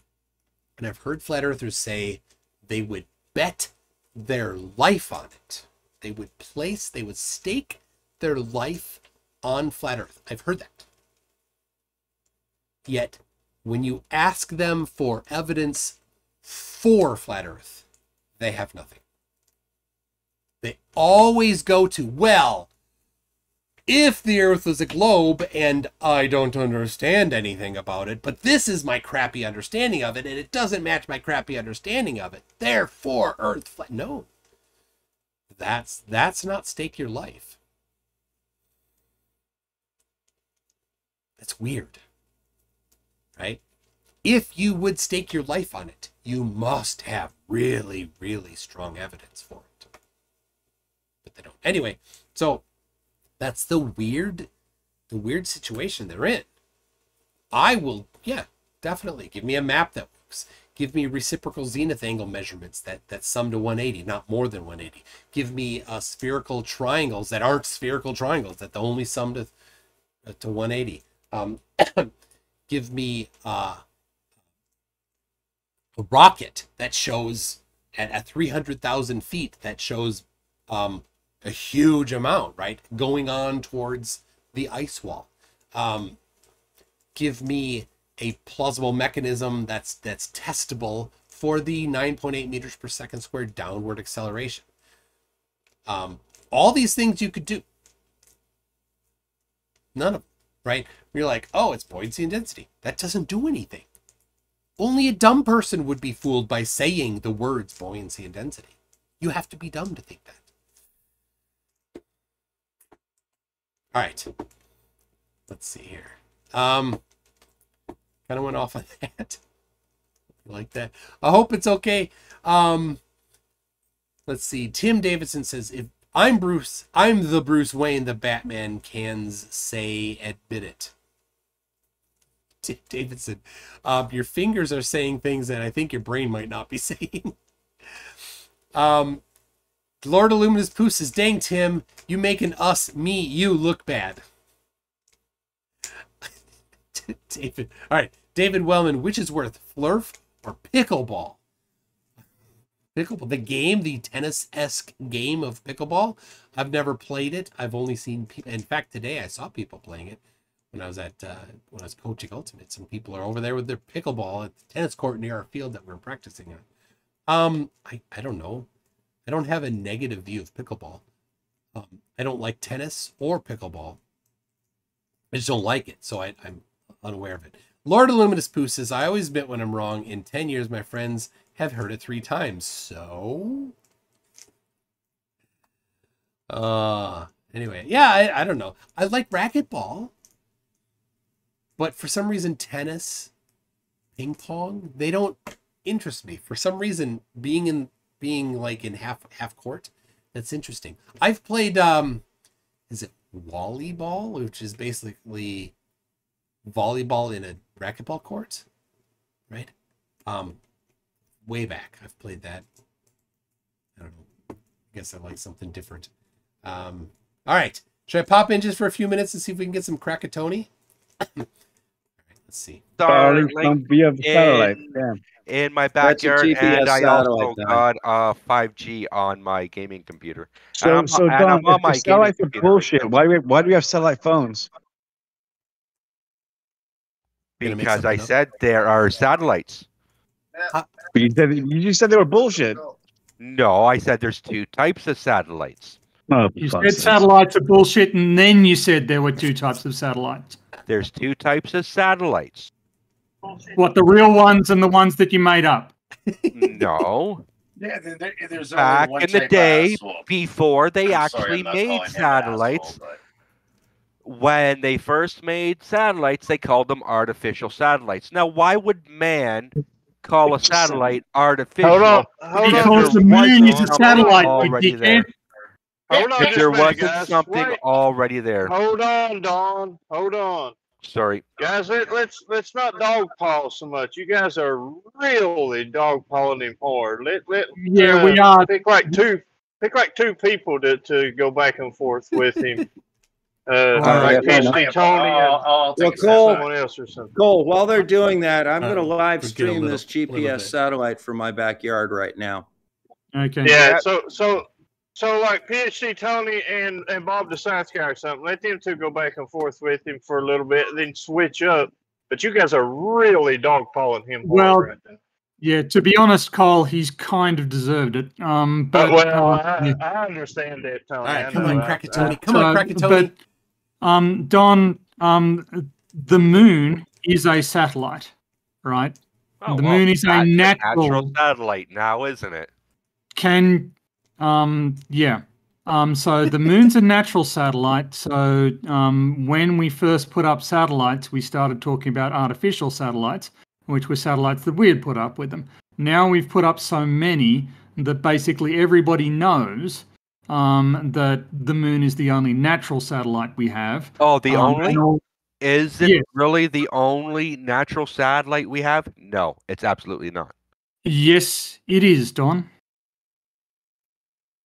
No, not. What's the other we one? We have small asteroids.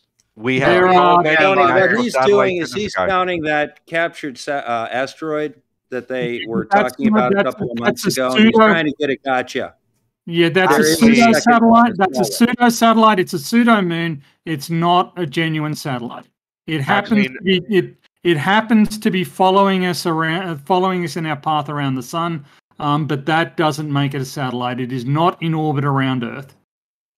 Actually, I was not even thinking about that, but thanks for reminding me about it, because what was it, like was he thinking Nimaru or something like that? I can't even remember the name of it. No, it But wasn't. yeah, I wasn't going to actually even try to get you a gotcha moment, but there's so many natural satellites that we have in our skies. They're not telling you about it. Name a second one. Name one. Well, they call them artificial satellites, but they're actually natural. I figured What you are were gonna say natural? the black satellite. Man-made satellites the are Black natural? Knight satellite. And oh yeah, that's it, the Black Knight or whatever they wanted to call it like years ago. Oh my god, he did mean that. You know what I'm sorry. No, I didn't. But at the end, Hey, Don, like that's what I was Don, trying. come trying on, to you're think of. struggling a little bit right now. Look at the screen. That is a GPS satellite. That's GPS 3, number 7, right there. I'm looking at it. You're Wow. looking at it. Lights That's floating an in the actual sky. satellite in flight right now. That has flashlights on it, and it's 100,000 feet in the air, and I Oh can my see gosh, the light, the the flashlight desperation. on it. No, Yeah, that's not it's a 100,000 feet in the air. You want to know where it Oh is? my I can gosh. tell you exactly where What it is. is it, like 5 miles or 10 miles up? 20 No. miles? 100 miles? No. That satellite currently is 20,000 kilometers away. And it's roughly 20,000 kilometers from us. So that's what, 10,000 miles? 20,000 kilometers? There's I don't know. more You like can do the math. 12,000 miles. A bit rough on that. Yeah, you can do the math. You But can there it is. also Right there. confirm this. He does You could also trigonometry. confirm this by taking out your GPS and looking at your location relative to that satellite.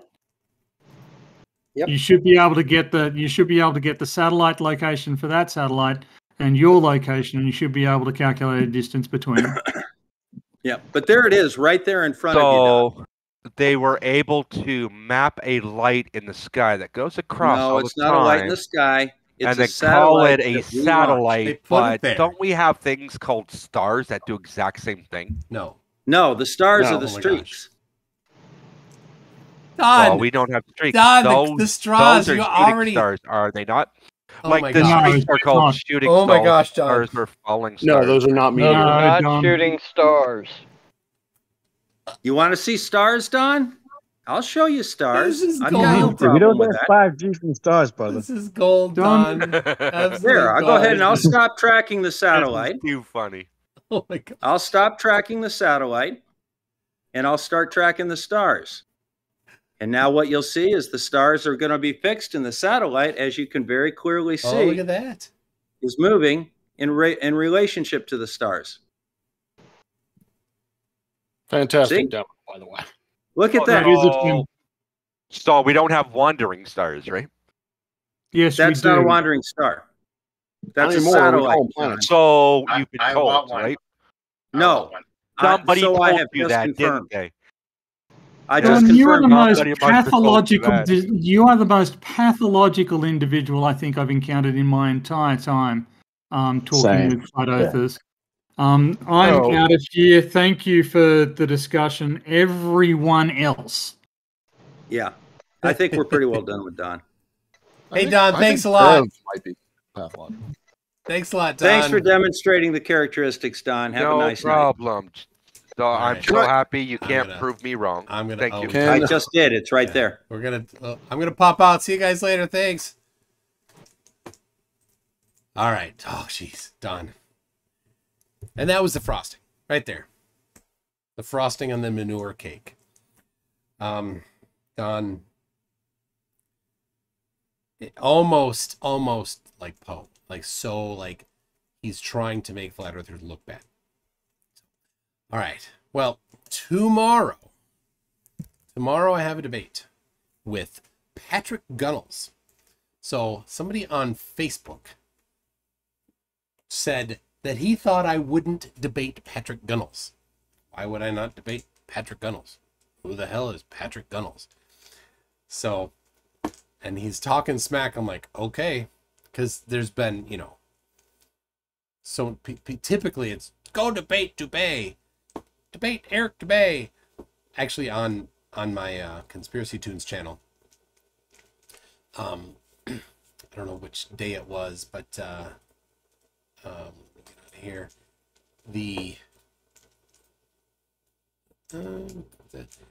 I'll pull it up. Somebody commented, and I'll read it. It's ridiculous. I don't understand. All right. Is this it? I gotta show you. It's so funny.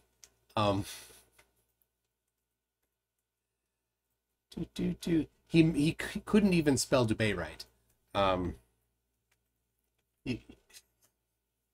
It's so funny. All right, there it is. I will give you the link. You can go to the link. There it is. I'll pull it up here.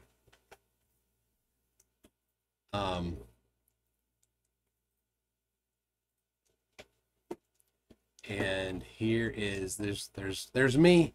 That's me. And then this is Mark Sargent Must Quit Flat Earth. So right here we've got Robin Minge 1936 says debate with Eric Doobie or delete your YouTube channel. Simple. Straw man. I think Robin was trying to identify that Robin was straw manning. Like, I don't know why, but they didn't even get that right. But I don't know how anything has anything to do with straw man. I don't think Robin knows what a straw man is. But anyway, debate Eric Dubay or delete your channel. So I'm like, oh, yep, I accept. 100% I accept. So I say, I accept. Now go tell your Lord and Savior Eric Doobie to debate me or delete his channel. You can email me, mctoon@mctoon.net. I await his response. Well, that was 5 days ago. I can tell you I have not yet received an email from Eric Dubay accepting my acceptance of the debate.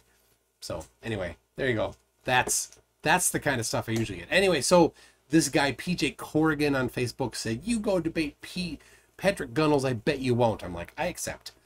And actually, I got an email from Patrick Gunnels. This might be the first time somebody has demanded that I debate somebody else, that somebody else emailed me or contacted me. So tomorrow, Patrick Gunnels, it's going to be 8 p.m. Central Time. He wanted to do it earlier in the day, but I'm working earlier in the day. I'm going to be doing a bunch of super busy day tomorrow. So, so that's tomorrow. He has apparently 30,000 people on a Rumble that watch him, and I think he follows some guy named Nathan something. Unfamiliar with any flat earthers named Nathan anymore, because Nathan Roberts is MIA, and Nathan Thompson is gone. So I don't know of any other Nathans in flat Earth. But anyway, apparently he's a Nathan whatever parrot. So anyway, he's gonna be putting it on his channel. I'll be doing it here. So show up here after I finish this live stream. I'll probably create the thumbnail and drop it in so that everybody can watch along here.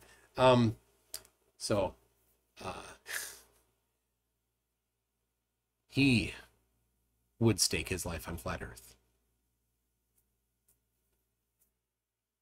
So you get to see tomorrow somebody that would stake their life on flat Earth. There it is. McBong's Lab says, isn't there a Nathan Oakley too? Never heard of him. Jake C says Nathan Jokley. Okay, could be. I don't know who this Oakley or Jokley whatever is. But yeah, what Wiggles says, what happened to Nathan Thompson? Nathan Thompson was on a tour with his good buddy Austin Whitsitt, and Nathan was making a fool of himself. Now, what I mentioned earlier, flat earthers are pre-ostracized. Nathan is one of these people. He they didn't get to where they are in life by being likable, right? Nathan Thompson is not likable. He's not likable before Flat Earth too, right? So anyway, he would argue with people, he would abuse their property, he would do stuff that would annoy people, and then they were somewhere and they got a big donation, and he's like, oh awesome, we got a big donation, hey dudes, I'll go get beer for us. So I don't think he told them. He goes and gets spends a whole bunch of money on beer and comes back and they're like, why are you spending money on beer? We've got gas to pay for. Big fight. Apparently he then left, brought money with him, apparently $800 about with him, and shortly after the motorhome needed some fixing and they didn't have the money. So Austin had to go on and start asking for people to send them money. So after that, Nathan Thompson, for good reason, was basically, he burned all of his bridges in Flat Earth. Very few people will still talk to him. He couldn't go couch surfing like he had done. So after he left that, he went home to California, lived at his mom's place for a little while. And then he moved to a pot farm in California where he worked for a while there. And then, you know, he had to work. So he left that. And I don't know where he is. I think he was down in the southeast of the United States for a while. But, you know, not a lot of people will hang out with him in Flat Earth because he I mean, rightfully so, he screwed his best friends. So, yeah, Beaver Zero. Yeah, but the dude had like 12 shower heads. So, yeah, the dude with 12 shower heads is Flat Earth millionaire Tanner Stewart, or T-Stew. That's who had the 12 shower heads, not Nathan. And they had a falling out too. For multiple reasons, but one of their ongoing disagreements is Nathan believes in the Bible and Flat Earth millionaire Tanner Stewart is a Satanist. He actually follows Mark Braun. Mark Braun claims that he is literally Satan. Mark Braun says that people need to do a blood magic ceremony so that they can go to the North Pole with him. That gives them access to cross the light bridge so that they can go to the magic portal, jump into the lake of fire. He said lake of fire. And then they can enter Hyperborea. That's Tanner Stewart. That is completely contrary to the Bible. And so Nathan Thompson is like, I'm out. I get it.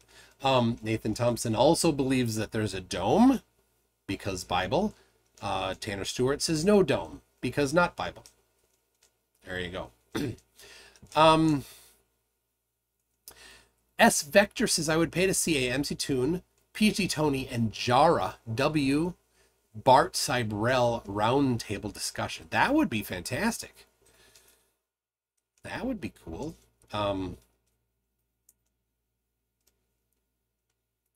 Yeah, I don't know. Would Bart Cybrell? That'd be cool. I'd love it. Anyway, Tomato X Machina says 3 things that definitely not flat: the Earth, all the objects in space, and your mom. Thank you. You're correct. Icy Spin says, I always like it when the rumpus is on with you and FTFE. I like the rumpus. He doesn't let people talk much. That's the problem with the rumpus. But I do like him. He's a smart guy. So, okay. People, thank you very much. I've enjoyed this. I hope you have too. Be looking for 2 things tomorrow. The debate tomorrow night with Patrick Gunnels, and hopefully the video, I need to edit it still. Really taking it to Mark Sargent. There may or may not be if I can make it happen, a rendition of the Dreamweaver song. I don't know if it works. All right. You know what I need to do now? Let's see.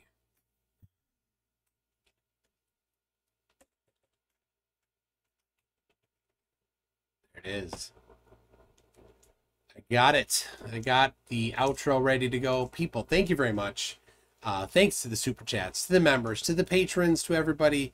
I appreciate it very much. I'm stalling for time as it's doing like, geez, oh, gosh. Professor Parks says, I will be talking with Iggy tomorrow evening, so something to watch after your debate. Oh, that'll be great. Iggy is on in a week and 2 weeks. 2 weeks from tonight, I got Iggy back, so I'll be sure to watch that. Parks, have a fun time with Iggy. Everybody else, will see you later. That's what I was waiting for. Hold on. PhD Tony says, my apologies for going off on Don. Rude of me. No, Don needed it. Don, you're a very sad individual.